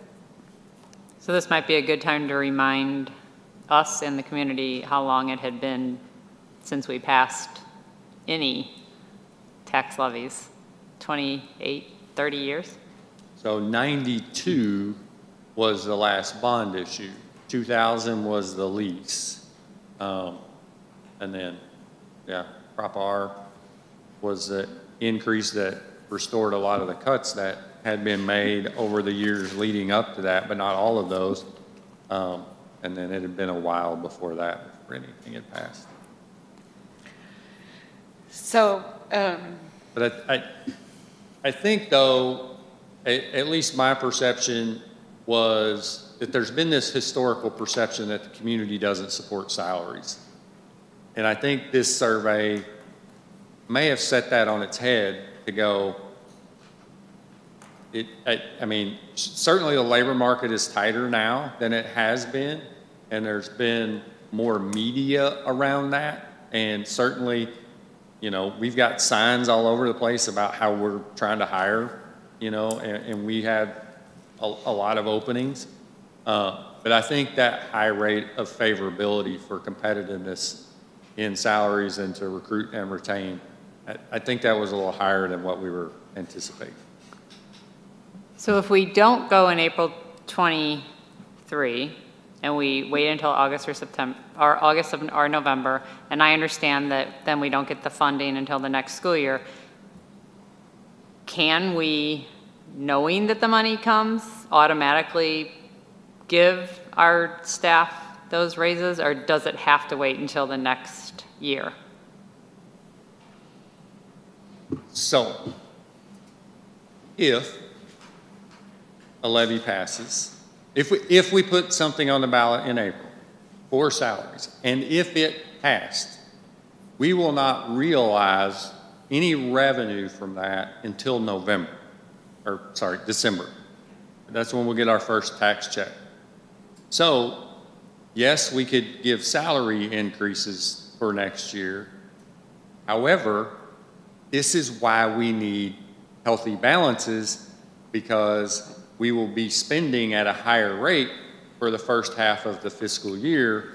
So having the money in the bank to be able to do that then is important, so that we wouldn't have to do short-term borrowing for that.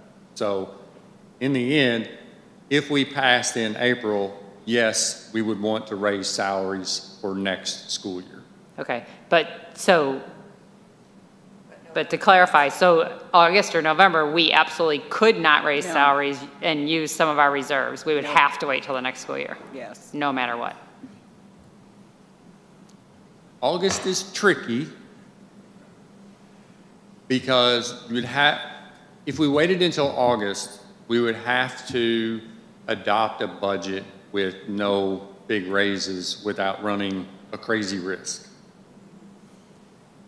And then the ballot would be in early August, and there is the slight then potential that for many of our employees, they would not have started their contracts yet, and those salaries could be raised. And then theoretically, we couldn't negotiate on any contracts until, if we decided to go in April, we would obviously wait until after that to finish negotiations on contracts. On staffing contracts? Yeah, but, you know, I mentioned at a finance committee meeting, just a few people, I don't even know if I'd start until after we knew. After right. Yeah. So don't do any, any negotiating. Okay. One more question, I'm sorry. Operational safety, is that number even included in the salary proposal? So that would be a whole nother, do we have any idea how many cents that would take, or I don't even know. Well, I mean, we know a penny generates around 220,000, so depending on what we wanted to do, it's not, that's not too difficult of a calculation to be able to layer that in there. To add more security in our buildings. Well, through people. Yeah, I mean, part of that, you know, if we wanted to have a standalone safety coordinator, or if we wanted to accelerate our camera rollout in our elementary schools. Okay. I know with the ESSER piece, obviously we're funded until the end of 23-24. Correct. But obviously, if staff is assuming that if it's not funded, then their positions will most likely be eliminated, we can step that out just because the funding is there until 23-24 ends. But I think from a stability standpoint, it would be better to have that piece in place, would it not? For the funding for the ESSER positions. Well, that's why I kind of talked or kind of ask around the phase-in. So if you, sorry, I don't, sure. I want to try to get to here. So if you think about the 27 cents for salaries, we would want that for fiscal year 24. So the 23-24 school year in order to raise salaries. If you think about the ESSER is completely funded through FY24. We don't need that until FY25. Hence the notion of perhaps the phased-in idea of you ask for it all at once, but you don't tax it all at once. Tax the salary piece for FY24, and you begin the tax on the ESSER piece for FY25 and beyond. If you wanted to put them together on the same ballot in basically April or August. So from a functional standpoint, if you split them up and say you did the ESSER piece in April 24, you could also do it in April of 23, but have ballot language that says it won't take effect until the year later after it's voted in. Potentially, yes. But the downside of that is, of course, if you essentially look like you're asking for 49 cents, and obviously the public has said that seems to be a little high, then it might be better from a perception standpoint to possibly split them out rather than phasing them in, because they'll read the ballot as a 49-cent piece and say no, even when it's not really, because it steps in a year later. That wasn't a question. Go to the old notion of, you know, in scout training, we often tell people to keep it simple. So as the more complicated you get it, or the more complex, it just gets harder for people to understand. So I think as a general rule, probably the more straightforward we can be, probably maybe the better. It's certainly simpler, I think, for any advocacy group to advocate for if things are pretty simple. So in that case, siloing them in separate years would make sense in that respect. That would seem to be simpler, rather than trying to do any level of phase-in or anything. Those are just options, right? And that's kind of what the board has to decide. Which option do we want, right? How many pennies do we want to ask for, if any? For what do we want to use those pennies? When do we want to ask, and how do we want that question to be asked? So what we will do, if you know the feeling is that April is a possibility, is we'll bring a number of options of ballot language for you for January. I think I'm in favor of siloing these and not asking for ESSER and salaries in the same year. But if we wanted to ask for salaries and interventionists and all the ESSER programs in April, and if it passed, ESSER, all of the interventionists and all of the ESSER funded programs are already funded for next year. So what would that extra revenue go towards for this next budget? It would more than likely go to a question that you asked earlier when Dr. DeKemper was up here. And that is that we could probably shift all of that ESSER money that's slated to be spent in FY24 to capital and be able to offset some Prop S expenses. Now we have to get DESE approval for that, but we've not had any issue getting approvals on especially HVAC related things, and knowing what other districts have gotten approved. That's probably the easiest piece that fits within the ESSER, and it helps the Prop S piece, is to shift that to capital. I mean, we already did that with some of the ESSER funding anyway, Yes. so there's already a road that we've gone down on that, so it should be an easy change in that respect, if that happens and everything falls into place. that does keep it away from keeping things simple for the general Yes. public to understand, I think.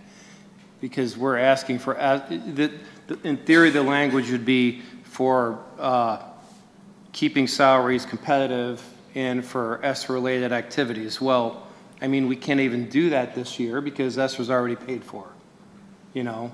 So, I don't know, it's just a thought. I mean, the other thing, I mean, if you. Well, the alternative would be going back again next year and asking for it. Right. Yeah, no, and I think that's the best solution, but, I mean, I know everybody's got different. You do think so? I do. I think it keeps it simpler, and I'd rather hedge our bets on making sure that we're getting our salaries competitive. I'd like to fix that problem. That's been a systemic problem we've had for years. And I think if we can hedge our bets and make sure that we address that and we have the best opportunity of having it passed, I think that's a very valid way to consider this. Wait, maybe I'm misunderstanding you. I'm thinking one and done. I'm thinking one this April, one next April. That was what Okay. part of the discussion at the finance meeting was yesterday. I mean, I think that we looked at past for Prop R and Prop S, and knowing that we polled at a percentage and the community came in at a higher support percentage, I could believe that probably will fall through in this, which means 17 cents, that's probably not an issue, but obviously that doesn't get us where we need to be. 30 cents is probably a safe assumption, knowing that we polled at 51% support on that, and it's likely to go higher. When you start going at the 40% mark, do I think the polling would skew so that actually would pass? Maybe. So if we try and keep it under the perceptional points that the public has said we're good with, siloing it makes sense across 2 different years. And it also simplifies it, as we've said. Well, that's going to take a lot of discussion and thought. Oh, yes. So I guess we'll leave it there for now. We have plenty of ballot language we can kick around. Right. So while we're here, Gene brings that up, discussion to be had. Are we going to do that tonight, or do we want to do that in January? Because obviously, it doesn't sound like we're voting on anything tonight because we still have the January board meeting. So that's the one we'll come locked and loaded for.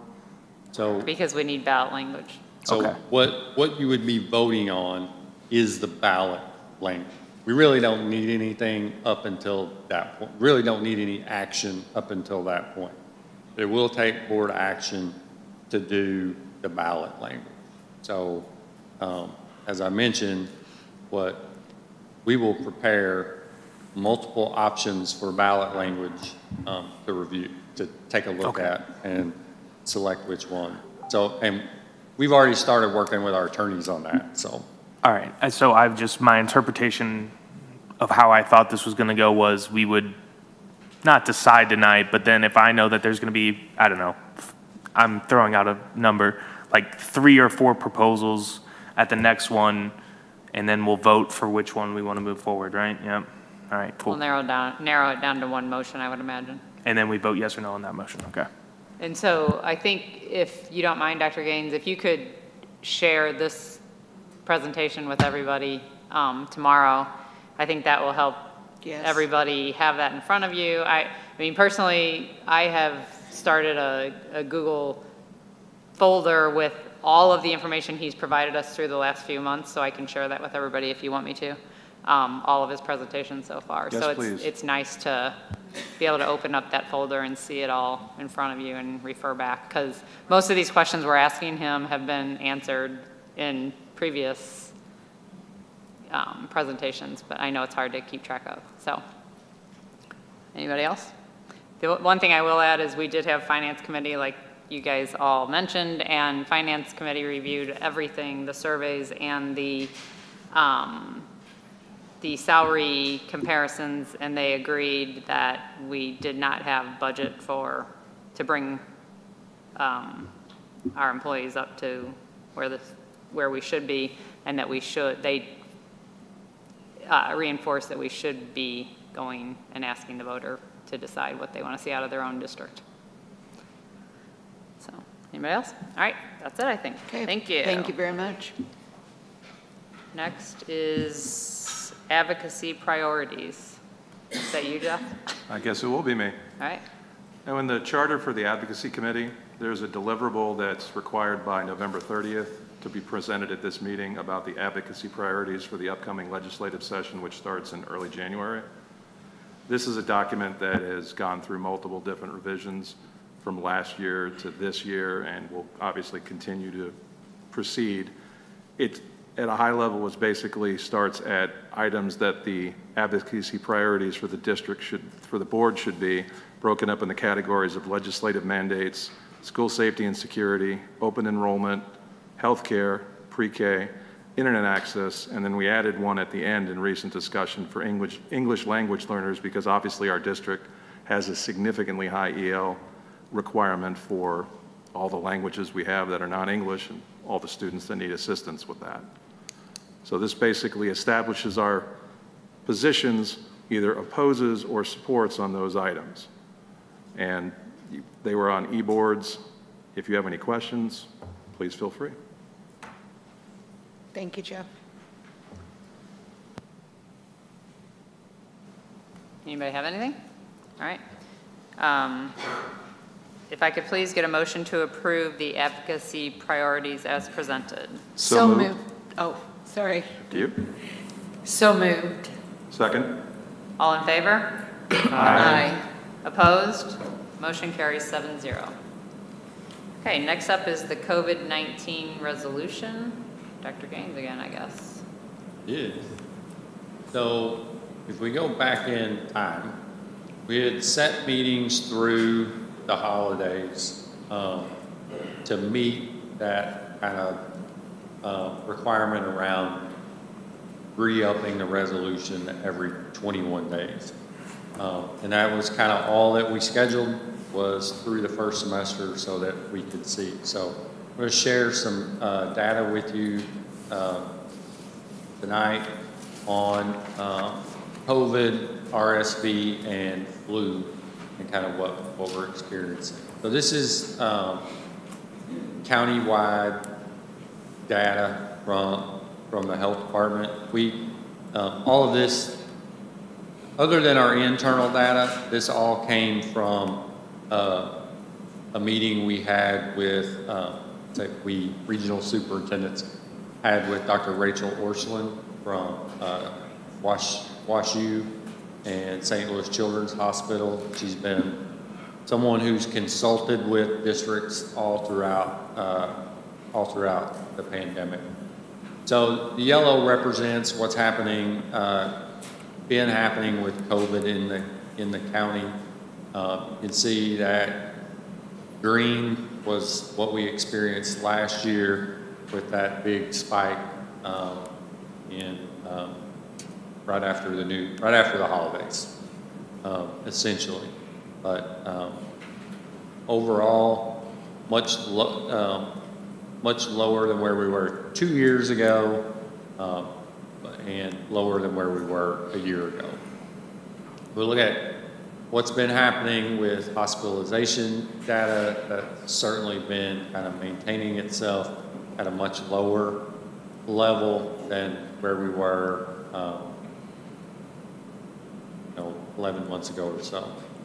And if we look at COVID deaths across the U.S., we can see much lower than where we were in November, the two prior Novembers or December, this time of the year. If we look at RSV, that's the yellow line. Other years are the other colored lines. You can see that we certainly had that big spike at the end of September, first part of October. Our attendance showed that in terms of what we could see.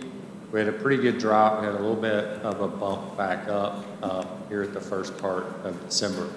But flu has been like off the charts almost. When you look at what flu has done compared to prior years. It is earlier and it is more intense, right? We've got more folks. So between RSV and the flu, we have seen the result through both employee and student attendance dealing with those. So if we again kind of looking at in the flu, this is kind of, you know, breaks the year up into the numbered weeks of the year. We can just see that in the flu cycle, we're earlier overall. I don't have it in here, but one of the things that Dr. Orsolin did share is when they're trying to predict flu in the northern hemisphere, they look at what happened in the southern hemisphere. And so she shared data from Australia and their experience with flu over their winter, which is our summer, and it went up fast and stayed high for a bit, and then it came down fast. However, that whole time span was still 90 to 120 days. So it was, you know, the full winter, if you will. If you look at our internal data on COVID, we've had pretty low numbers throughout. You know, we had some high pieces right at the start of school, but since then we've really settled in. We've had no building that hit, no building with students that's hit that 1.5% threshold other than scope. So it's really down to the only ones hitting the 1.5% are the low population buildings where one case can throw us over. So it's JB, Witzel, and central office that are typically hitting above the 1.5%. So if we think about how we move forward at this point, we can not change anything. We can keep adopting the resolution as is every 21 days. That would, however, necessitate some additional virtual meetings to be able to align that 21-day cycle with the board calendar. So we would need a meeting probably on January 5th and another one on April 6th so that we get that cycle. That's an option. Another option is to just kind of do the resolution a final time to go, this is effective through the remainder of the year. That basically we're just sending out these notifications is pretty much all we're doing at this point. However, our nursing staff believes that we could evolve that health services masking requirement from when patients are present to when respiratory illness is present instead of just patients. Or we could just eliminate it altogether and work within the policies of that we have and that are named in the resolution. So really kind of three options that we've outlined. So we provided a resolution that has no change. We provided a resolution that has kind of number 2 and 3, if you will, among these items, and then eliminating it would be just mean you don't take any action, or the board doesn't take any action. So here's the kind of the modified language for that kind of combination of 2 and 3 is to add or change these pieces in yellow and eliminate the piece in red. So just we adopt these things to be effective through the end of the school year. And so in a clean copy, it looks like that. So with that, I'll try to answer any questions that you may have. So really, we got one of 3 options that the board needs to select, and one of option 1, if you will, of maintaining what we've been doing. Just we'll have to set those 2 other meetings. We can do those via Zoom. But there you go. I'll try to answer any questions that you have.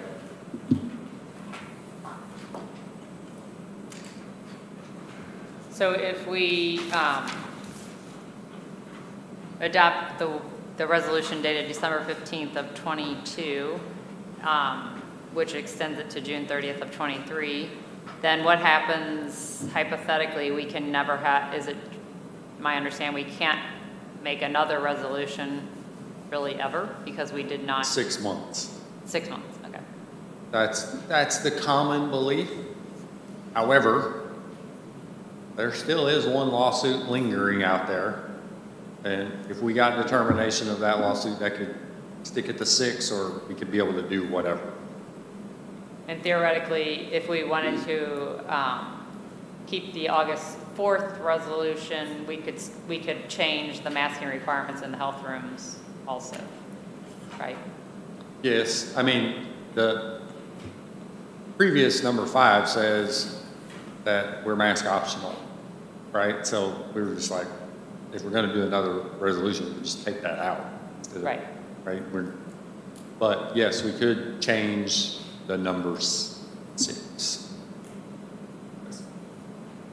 Just which way y'all want to go? I mean, I think, you know, that 6 month is because of House Bill 271 that precipitated this constantly going. So if we do go to a 6 month one, it's possible that it could be legally challenged and kicked down.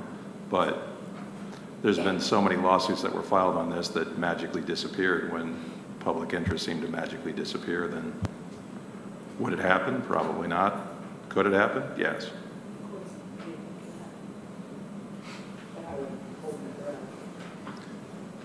Plus also the individual that's precipitated most of those lawsuits is moving to higher office, and his replacement seems to follow his methodology. So it's possible we could get something from the new guy. Functionally, however, at some point, we can't continue to do this every 21 days.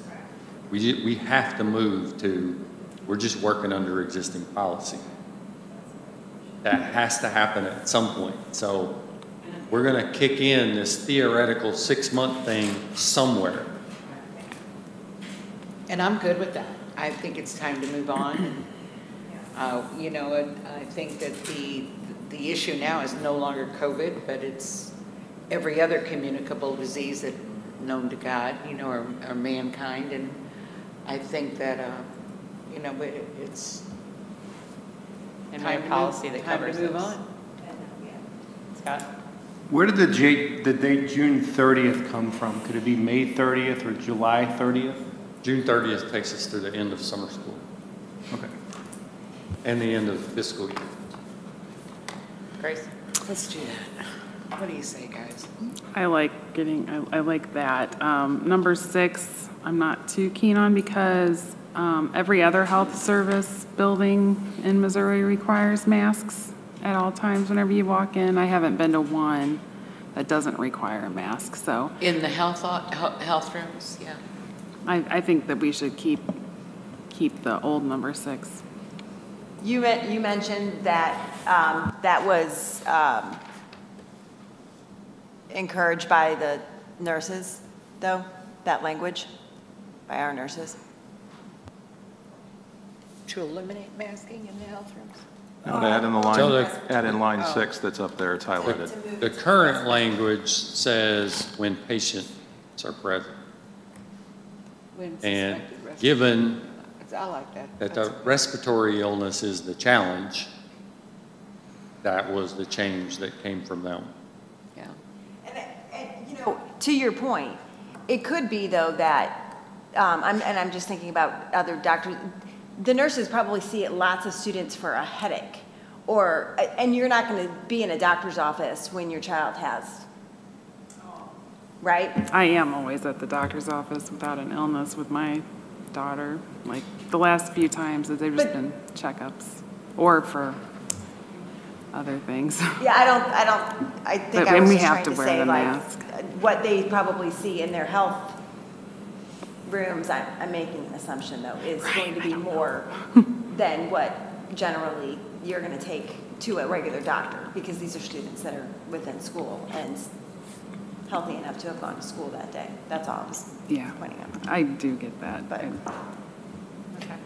Well, you know, short of sanitizing the health room after every guest, you know, there's a clear and present danger that if a kid comes in 3rd or 2nd grade with RSV, that something's going to get contaminated. Well, I was just making that point because the nurses Valid recommended point. this language. Right. So, and so I think that's important to note.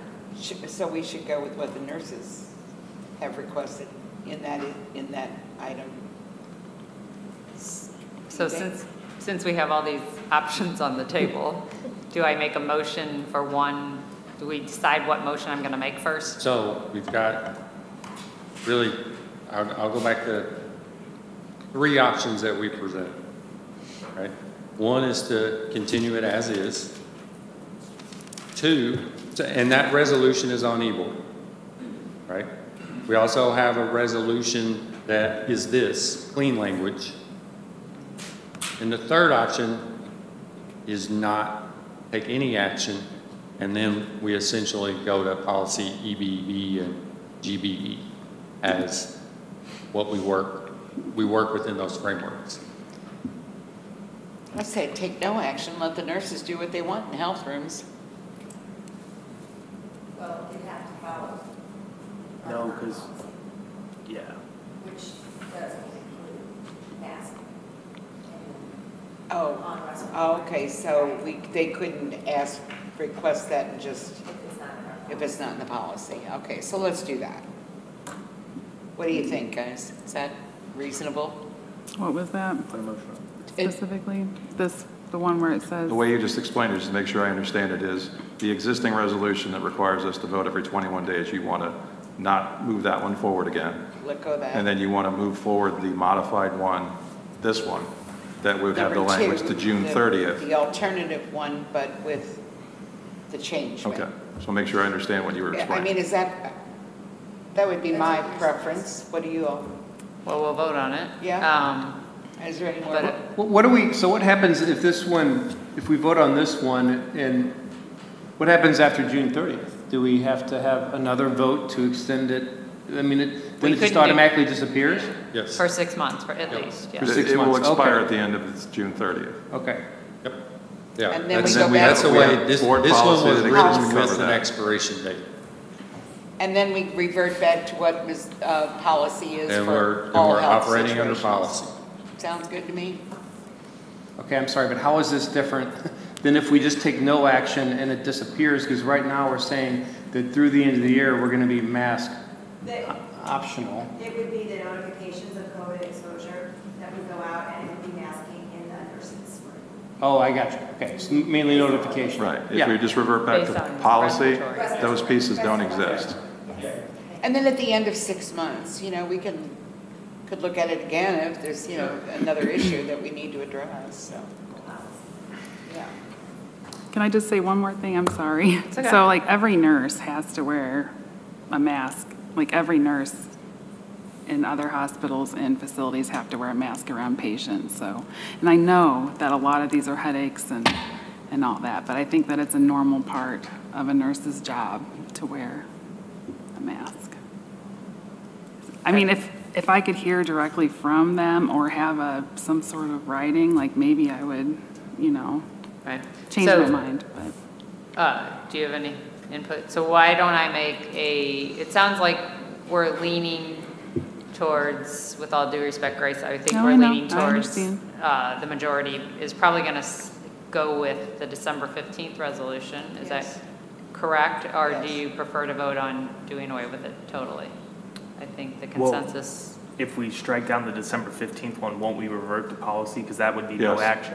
If you do neither one, then it reverts back to policy. Right. That's So- never going to change. Okay, so I can safely just make a motion. Okay. Are we good then? Any more conversation? I think we're good. Okay. We can debate after I make the motion also, just so everybody understands that. Theoretically, that's when we should be debating. If I can get a motion, please, to approve the COVID-19 resolution dated December 15th, 2022 as presented.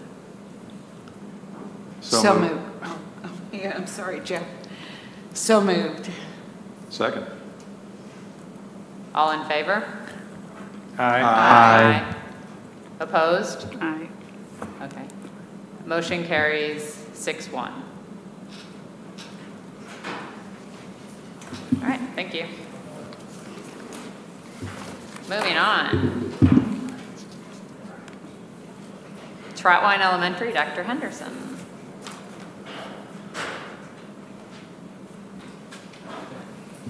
Good evening. I am proud and eager to share the story of learning and growth at Trotwine Elementary over the last couple of years, specifically the last year and a half. It has been focused on and interwoven with intentionality and fidelity. Our mission remains focused as a family where we are striving for academic growth and character among our students. Our enrollment is about 396. It changes about every other week, sometimes every week. We are thrilled to have 2 early childhood classrooms, our satellite centers. And then additionally, in grades 1st through 5th, we've had 49 new students join us this year. Our demographics look like this. It appears that we have a predominantly white building, but what this does not show is the beauty of the many cultures represented at Troutwine. This is a celebration that we are so proud of. We have a team of teachers that has put together a cultural awareness group. They meet, they are sharing different cultures, celebrations of holidays, so on and so on through announcements and with staff.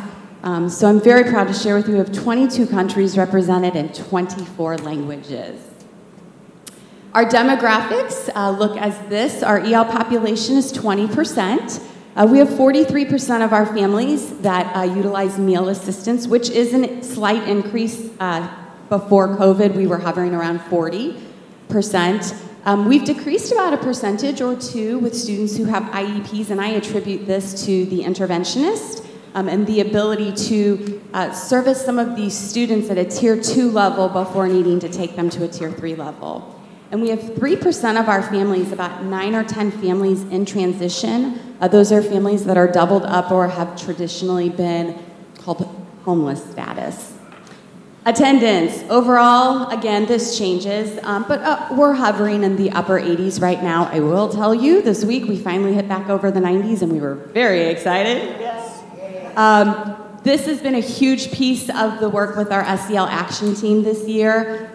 We are really trying to motivate students through just talking, spirit days, student recognitions, classroom recognitions every single day. We are running a school-wide PDSA cycle that's been going for 2 months. Every single day, that little study tracker, Google Doc, teachers input their percentage of attendance. I share out classrooms and celebrate those each morning. And then teachers also post that outside their classroom doors. In addition to that, the school counselor, myself, and our secretary meet every 3 to 4 weeks and go by student, by student, by student, and determine who we need to make personal phone calls to, who should we send a letter to, as just kind of an awareness of the number of days missed. We're keeping at that. So, getting to what we're here for at Troutwine, it's really the learning, and it's the learning of the students and us as the staff. And I talked about that intentionality and the fidelity of what we've been doing, and I really credit the MTSS Foundation and framework for that. Last year, we really took some deeper looks at the core Tier 1 instruction and assessment that was happening in our classrooms, and really that congruence and alignment with that as well. You're going to see some real positive results that came from that. And then the cultural awareness piece has been really just embedded in everything and interwoven into everything that we're doing this year. Our school-wide goals have not changed much over the last many years. We focus on reading, math, and access and opportunity, along with sense of belonging and attendance. Talked a little bit about this. You've probably seen this graphic on the right side already this year, but it was powerful for me. It talks about that Tier 1, and all students, whether you're in Tier 2 or Tier 3, receiving access to those, you're also receiving Tier 1. And when we can tighten up our Tier 1 instruction, then we can be less reactive in meeting students at Tier 2 and 3. There's still need, of course, but there's less need. And we know that it's the academic, it's the SEL, it's the school-wide universals, which was a huge piece of work that Dr. Wood led last year with our school community action team. We realized that kids came back and they didn't know what it meant to be a student or to be respectful or to show integrity.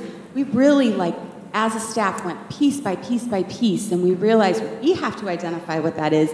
We need to get on the same page and then have those same clear expectations for kids.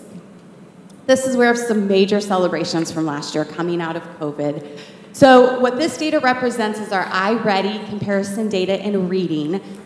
You can see in each of the grade levels, there was an increase in the Tier 1, that means students meeting expectations, and a decrease of students in the Tier 3 from the fall to the end of the year. Take a look at first and second grade. The work that those teachers did, early intervention and moving those kids and making some real gains with them. Our reading data with the NSGRA that's teacher administered mirrors the iReady benchmarking data.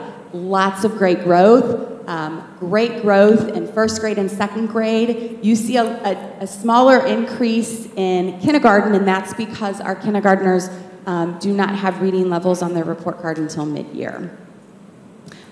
This is just a portrait of the number of, not the number, but the percentage of students that were meeting expectations. So you can see the large majority of our kids were reading on grade level.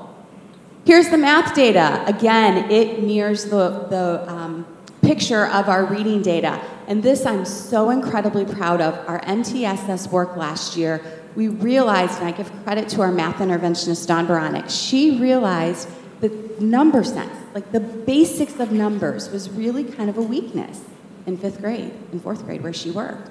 And so she put together this assessment on her own, and then she shared that with all grade levels, and number sense became a school-wide emphasis last year. You could walk in a PE class, and there was an interwoven piece in the instruction with number sense. You could watch kids sit in the hallway for a bathroom break, and they were practicing number sense. So these increases of students meeting expectations in the spring did not surprise me. I was quite pleased. Again, amazing gains, 1st grade, 2nd grade, 4th grade. It's like they were moving mountains for us. This is also really exciting because this shows us last year the standard view. It's kind of the picture of what we're looking at. You see that we increased in reading from the fall to the spring, as I just spoke about, decreased that Tier 3, those students far below expectations. As we entered this year and we look at the beginning of the year view in iReady, it tells us that 77% of our students are on target for meeting expectations. So it says to us that those students who were with us really seem to keep those skills over the summer. In math, again, a 31% increase last year with students meeting expectations, and our beginning of the year view this year is 68%. So we're pretty proud to see that. Here's some longitudinal data to show you with regard to iReady. So this takes back from fall to spring, and it goes back from 1920 to last year. And what you'll see is that every year we increase the percentage of kids that were meeting expectations from beginning to end of year, and we decrease the number of kids that were far below those expectations.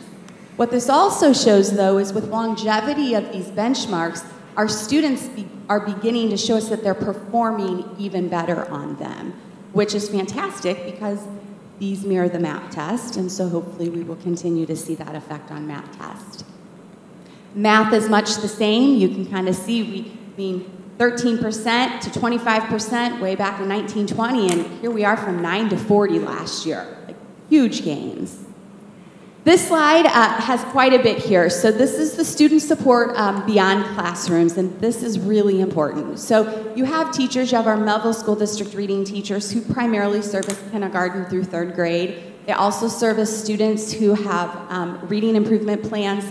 Those are noted as students reading 2 years or below grade level, 2 years or more below grade level in grades 4 and 5.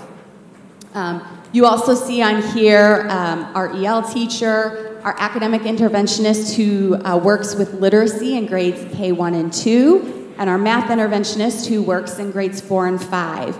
So the ESSER interventionist, our academic interventionist, and our SEL interventionist have been able to fill in the holes in those spaces that we have not been able to previously serve students. So it has been quite a blessing. And while the interventionists are a huge piece of the work we're doing, it's taking all of us to get where we are. We have a number of clubs that connect our students, which is just, it's a blessing. Our kids love the clubs that we offer. And I just kind of want to wrap up with some panorama data from last year in the spring. I talked about Dr. Wood's leadership with our universal expectations and kind of revamping that and implementing that with fidelity and being very intentional. And 82% of our K through T teachers, actually I take that back, this is not spring, it's this fall, reported favorably that their students were showing emotional regulation at the beginning of the year. In grades 3 through 5, this is student reported, and I was very proud to see that they're feeling engaged and they feel that they belong. And that's the core of what we want for our kids. And thinking about staff, we have, a sense of well-being where people really love being at Troutline. It just feels good. It's a good place to be, and we see that reflected in this data. I'm really proud. I talked about the cultural awareness. We started some work last year as a staff thinking about equity and biases and diversity. This year we've carried this work over into our early release, and part of that time is being used as a staff-wide book study on Unpack Your Impact. And so when I see those cultural awareness and the professional learning about equity with such large gains, it says to me, we are heightening awareness, we are reflecting on our own, and that's carrying over into our classrooms. And this is what captures it all. This is our why. These are our students. This is why we come to school and do what we do every day, and we love it and we're thankful. Thank you for your time this evening. All right, thank you, and congratulations on all of your great gains. We love seeing that.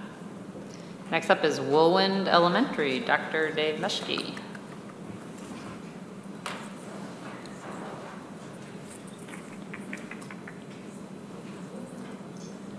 Thank you guys for giving me the opportunity to talk tonight about Woolwind.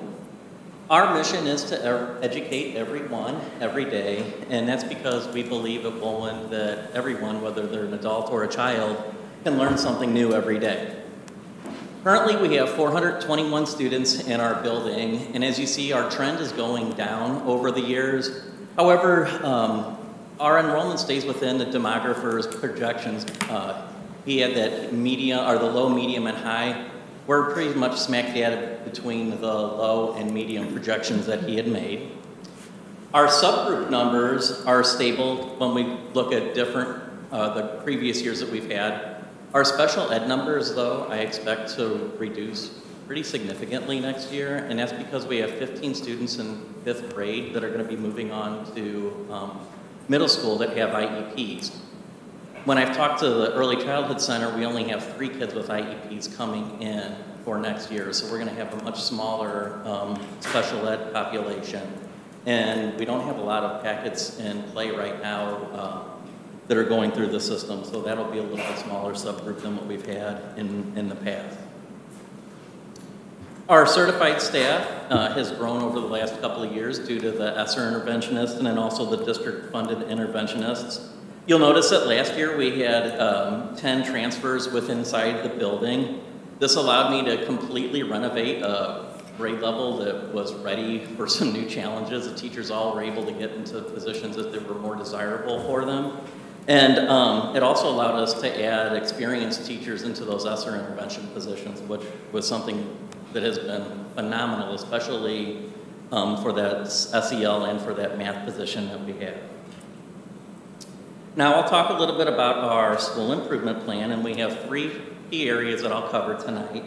I'll talk about student preparation, safety, and employee support. We try to help our students achieve at least 1 year's worth of growth in reading and math. Additionally, we use the MTSS process to differentiate instruction for learners so that we can support and challenge all the students as they make their educational journey. In August, 80% of Woolwind students were considered on grade level per the iReady Fall benchmark for reading. The students in kindergarten through 5th grade took the assessment. The kids who were within that 3rd tier, the red up there, those kids all receive either LLI, Phonics First, or special education support in reading. Students that are in tier 2, they receive small group daily instruction from their teacher, and then they also are able to take part in either in-school tutoring. We have a tutor that comes in during the day, 3 days a week, And then we also offer after-school tutoring on every grade level using ESSER funds. This graph shows the historical trend with our iReady over the last few years. And it shows that we are trending up even through COVID, which is kind of surprising because we saw a lot of regression over the past couple of years with that. And then when I didn't include a slide with our NSGRA data, but 78% of the kids in the building last year had either scored on grade level or made 1 year's worth of growth with their NSGRA reading scores last year by June. Our fall benchmark data for math in iReady is exactly the same as it was for reading. We have 80% of the kids are on level. Same thing with the students in the red. Those kids are either have special education, or instead of having those other supports like LLI, we have a math interventionist with our ESSER funds, and he works with those students only. We're very focused on that group of kids because they are 2 grade levels or more below expectation according to iReady. And then the students that would be in that tier 2, they also work every day in a small math group with their teacher, the classroom teacher, and then they also have access to that in-the-day tutoring or after-school tutoring. And then our math scores have also trended upwards over the last several years with iReady. And my hope is that this will strengthen as we keep going on, because if you remember in 2020 and then even in 1920, if a student was exposed, they were out for 10 days. If a teacher was exposed, they were out for 10 days. So that led to a lot of lost learning during those times. So math, iReady, NSGRA, we have lots of data sources that we can consider to make student intervention plans using that MTSS model. We progress monitor kids using running records for reading and in a program called EasyCBM for math. The MTSS process provides behavioral and emotional supports as well for students. Students are selected for MTSS with behavior using panorama surveys, SRSS surveys, attendance rates, and then the number and severity of office referrals. Michelle and I meet at least once a month with every team to discuss every student's progress so that we can respond with interventions to make sure that the kids can progress. Our next 2 slides show the number of groups that the ESSER interventionists are working with. We're focused on a very small group of kids this year, like I said before, those who are 2 levels behind in math, or those who have 6 or more areas of concern on the SRSS survey. Students working with the ESSER interventionist do not receive help through special school district. The math interventionist works with groups of 4 to 5 students for 30 minutes a day. So he has 10 groups of 4 to 5 students throughout the day. And they work on whatever the kids' greatest weaknesses are. So like for 2nd grade, it might be adding and subtracting with regrouping. He progress monitors them bi-weekly, and then he adjusts his plans with those kids so that he can either make his instruction a little bit more difficult, moving them on, or move back a step if need be. The SEL interventionist, she works with 10 groups of students a day as well, also K to 5. She also teaches full class SEL lessons. She's working with 5th grade right now on being kind and using kind words. She also supports students that are in crisis on a one-on-one basis. She does our check-in, check-out data, our check-on, check-out program, which is the data you can see on the board right now. And that's a check system to help motivate kids to follow the Wildcat Way throughout the day. And as you can see, most of the students on here are about ready to graduate, so probably after winter break, we'll have a new group of students coming into that program. The second part of our improvement plan focuses on safety, specifically having a welcoming place where everyone feels like they belong. Our trend is going up with sense of belonging, although we have a little bit of weakness over the last 2 survey dates. We're focused on using PBIS Universal Zones of Regulation, and we're able now to bring back team building and cross-grade level buddies to make the kids feel more comfortable at school. After Thanksgiving, we have a second grader who told his teacher and SEL interventionist how much he's always hated school. But with the help of everybody, he now likes school and he's ready to buy some merch, he thinks. We have a lot of clubs that we're offering to kids, and we have a very high rate of participation in those clubs, more so than we've had in the past. Teacher sense of belonging is going up, which is great because it's allowing us to be successful with our Teton science school implementation, which takes us into employee support, which is our place-based education. So last year, 100% of the teachers voted to join the TSS program, working with, including the student's place, our place in the world around us. And so this year we're learning about the 6 principles of education, of place-based education, and we're gonna really drill into learner-centered and interdisciplinary. These are the first parts of personalized education. And then my final couple slides are just some examples. Our 5th grade has done some stuff with stray rescue to learn about how nonprofits benefit communities. We did some things with how soccer is important to a lot of cultures. Our 3rd graders went to learn about land features over at Cliff Cave. Another group of kids went to Cliff Cave to study plants, and they're going to go visit multiple times this year to see how those adaptations of those plants help the plants survive. And then our kindergartners went and explored how leaf drops happen throughout the fall, and what kind of leaves drop and what the impact is, and they graphed what the differences were. So thank you guys for listening, and feel free to drop by anytime and see things we have come up. Thank you very much. I have a comment. I just want to congratulate you on, I stopped by there, and I'll tell you what, this school has really got it going on, and I congratulate you for that, Dr. Maschke. I think what you're doing there is fabulous. Thank you very much. You're welcome. We have a great staff. They're doing a lot of good things. Yes, you do. Thank you. Thank you. One other quick comment. I want to say I love to see that you guys are utilizing Cliff Cave Park, given the fact that it's right behind your building. Such a wonderful opportunity. We're over there all the time. That's awesome. My kids love it. Yep. It's, thank you. Great. Thank you. All right, thank you. Okay, Special Education Compliance Report. Dr. Smith, not the one I thought it would be, but it's still Dr. Smith. No, and Duke would think it's going to require just quick board action that special education compliance report is being pulled until January.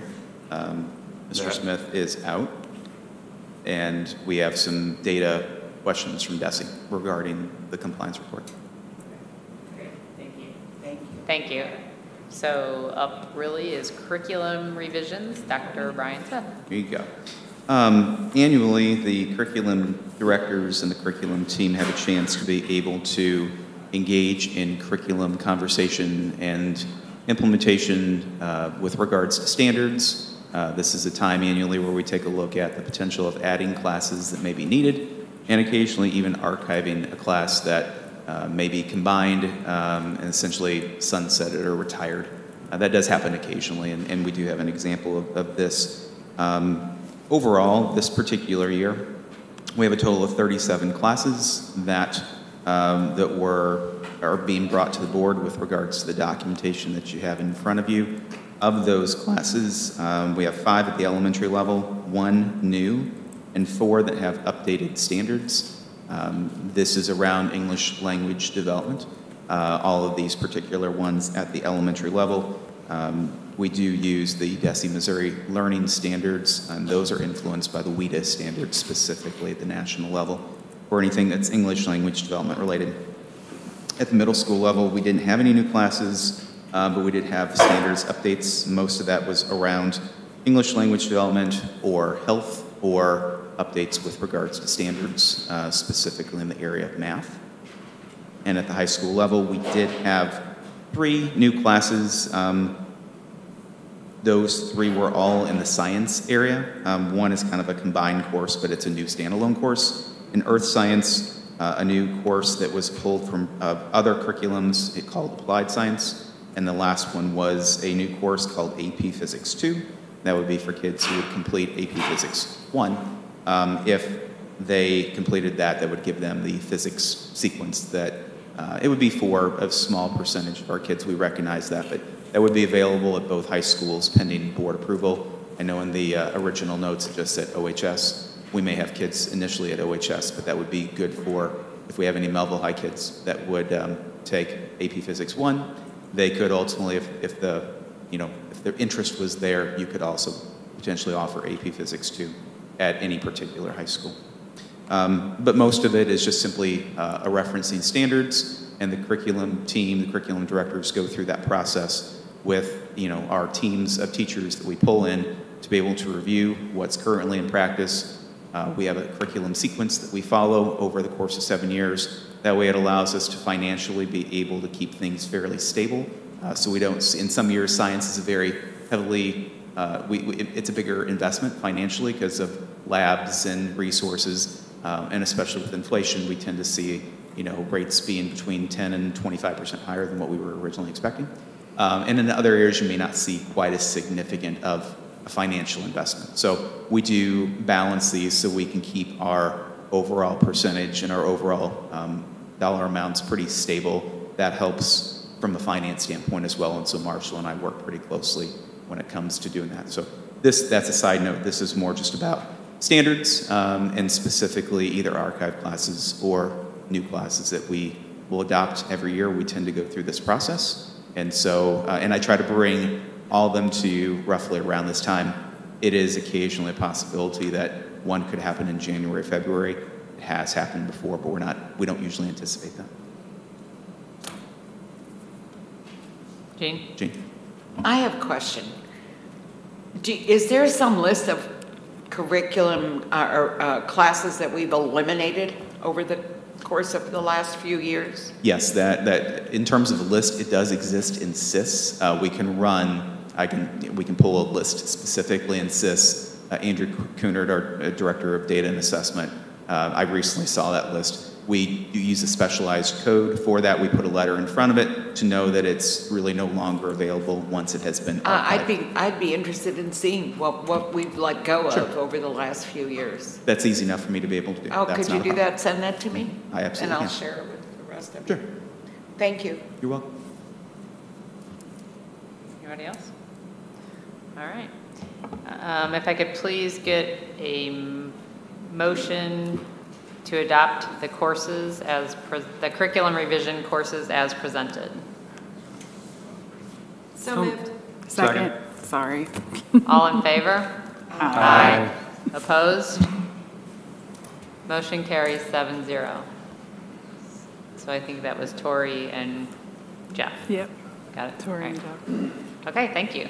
All right, next is action items by consent. Does anybody need to pull anything? We need to pull minutes from 12/8 because I don't think Brace was there, right? Don't we have to pull that? Yes.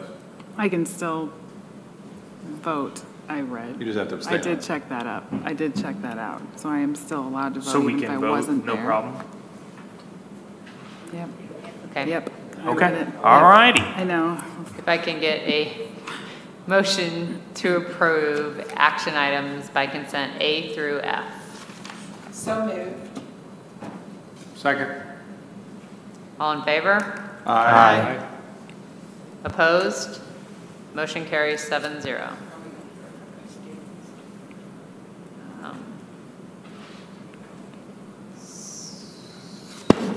Sorry. Next is communications, and we don't have any open period for patron comments. Students, do you guys have anything to add? So at Oakville, the teacher versus student basketball game was taking place Closer today. to your microphone, please.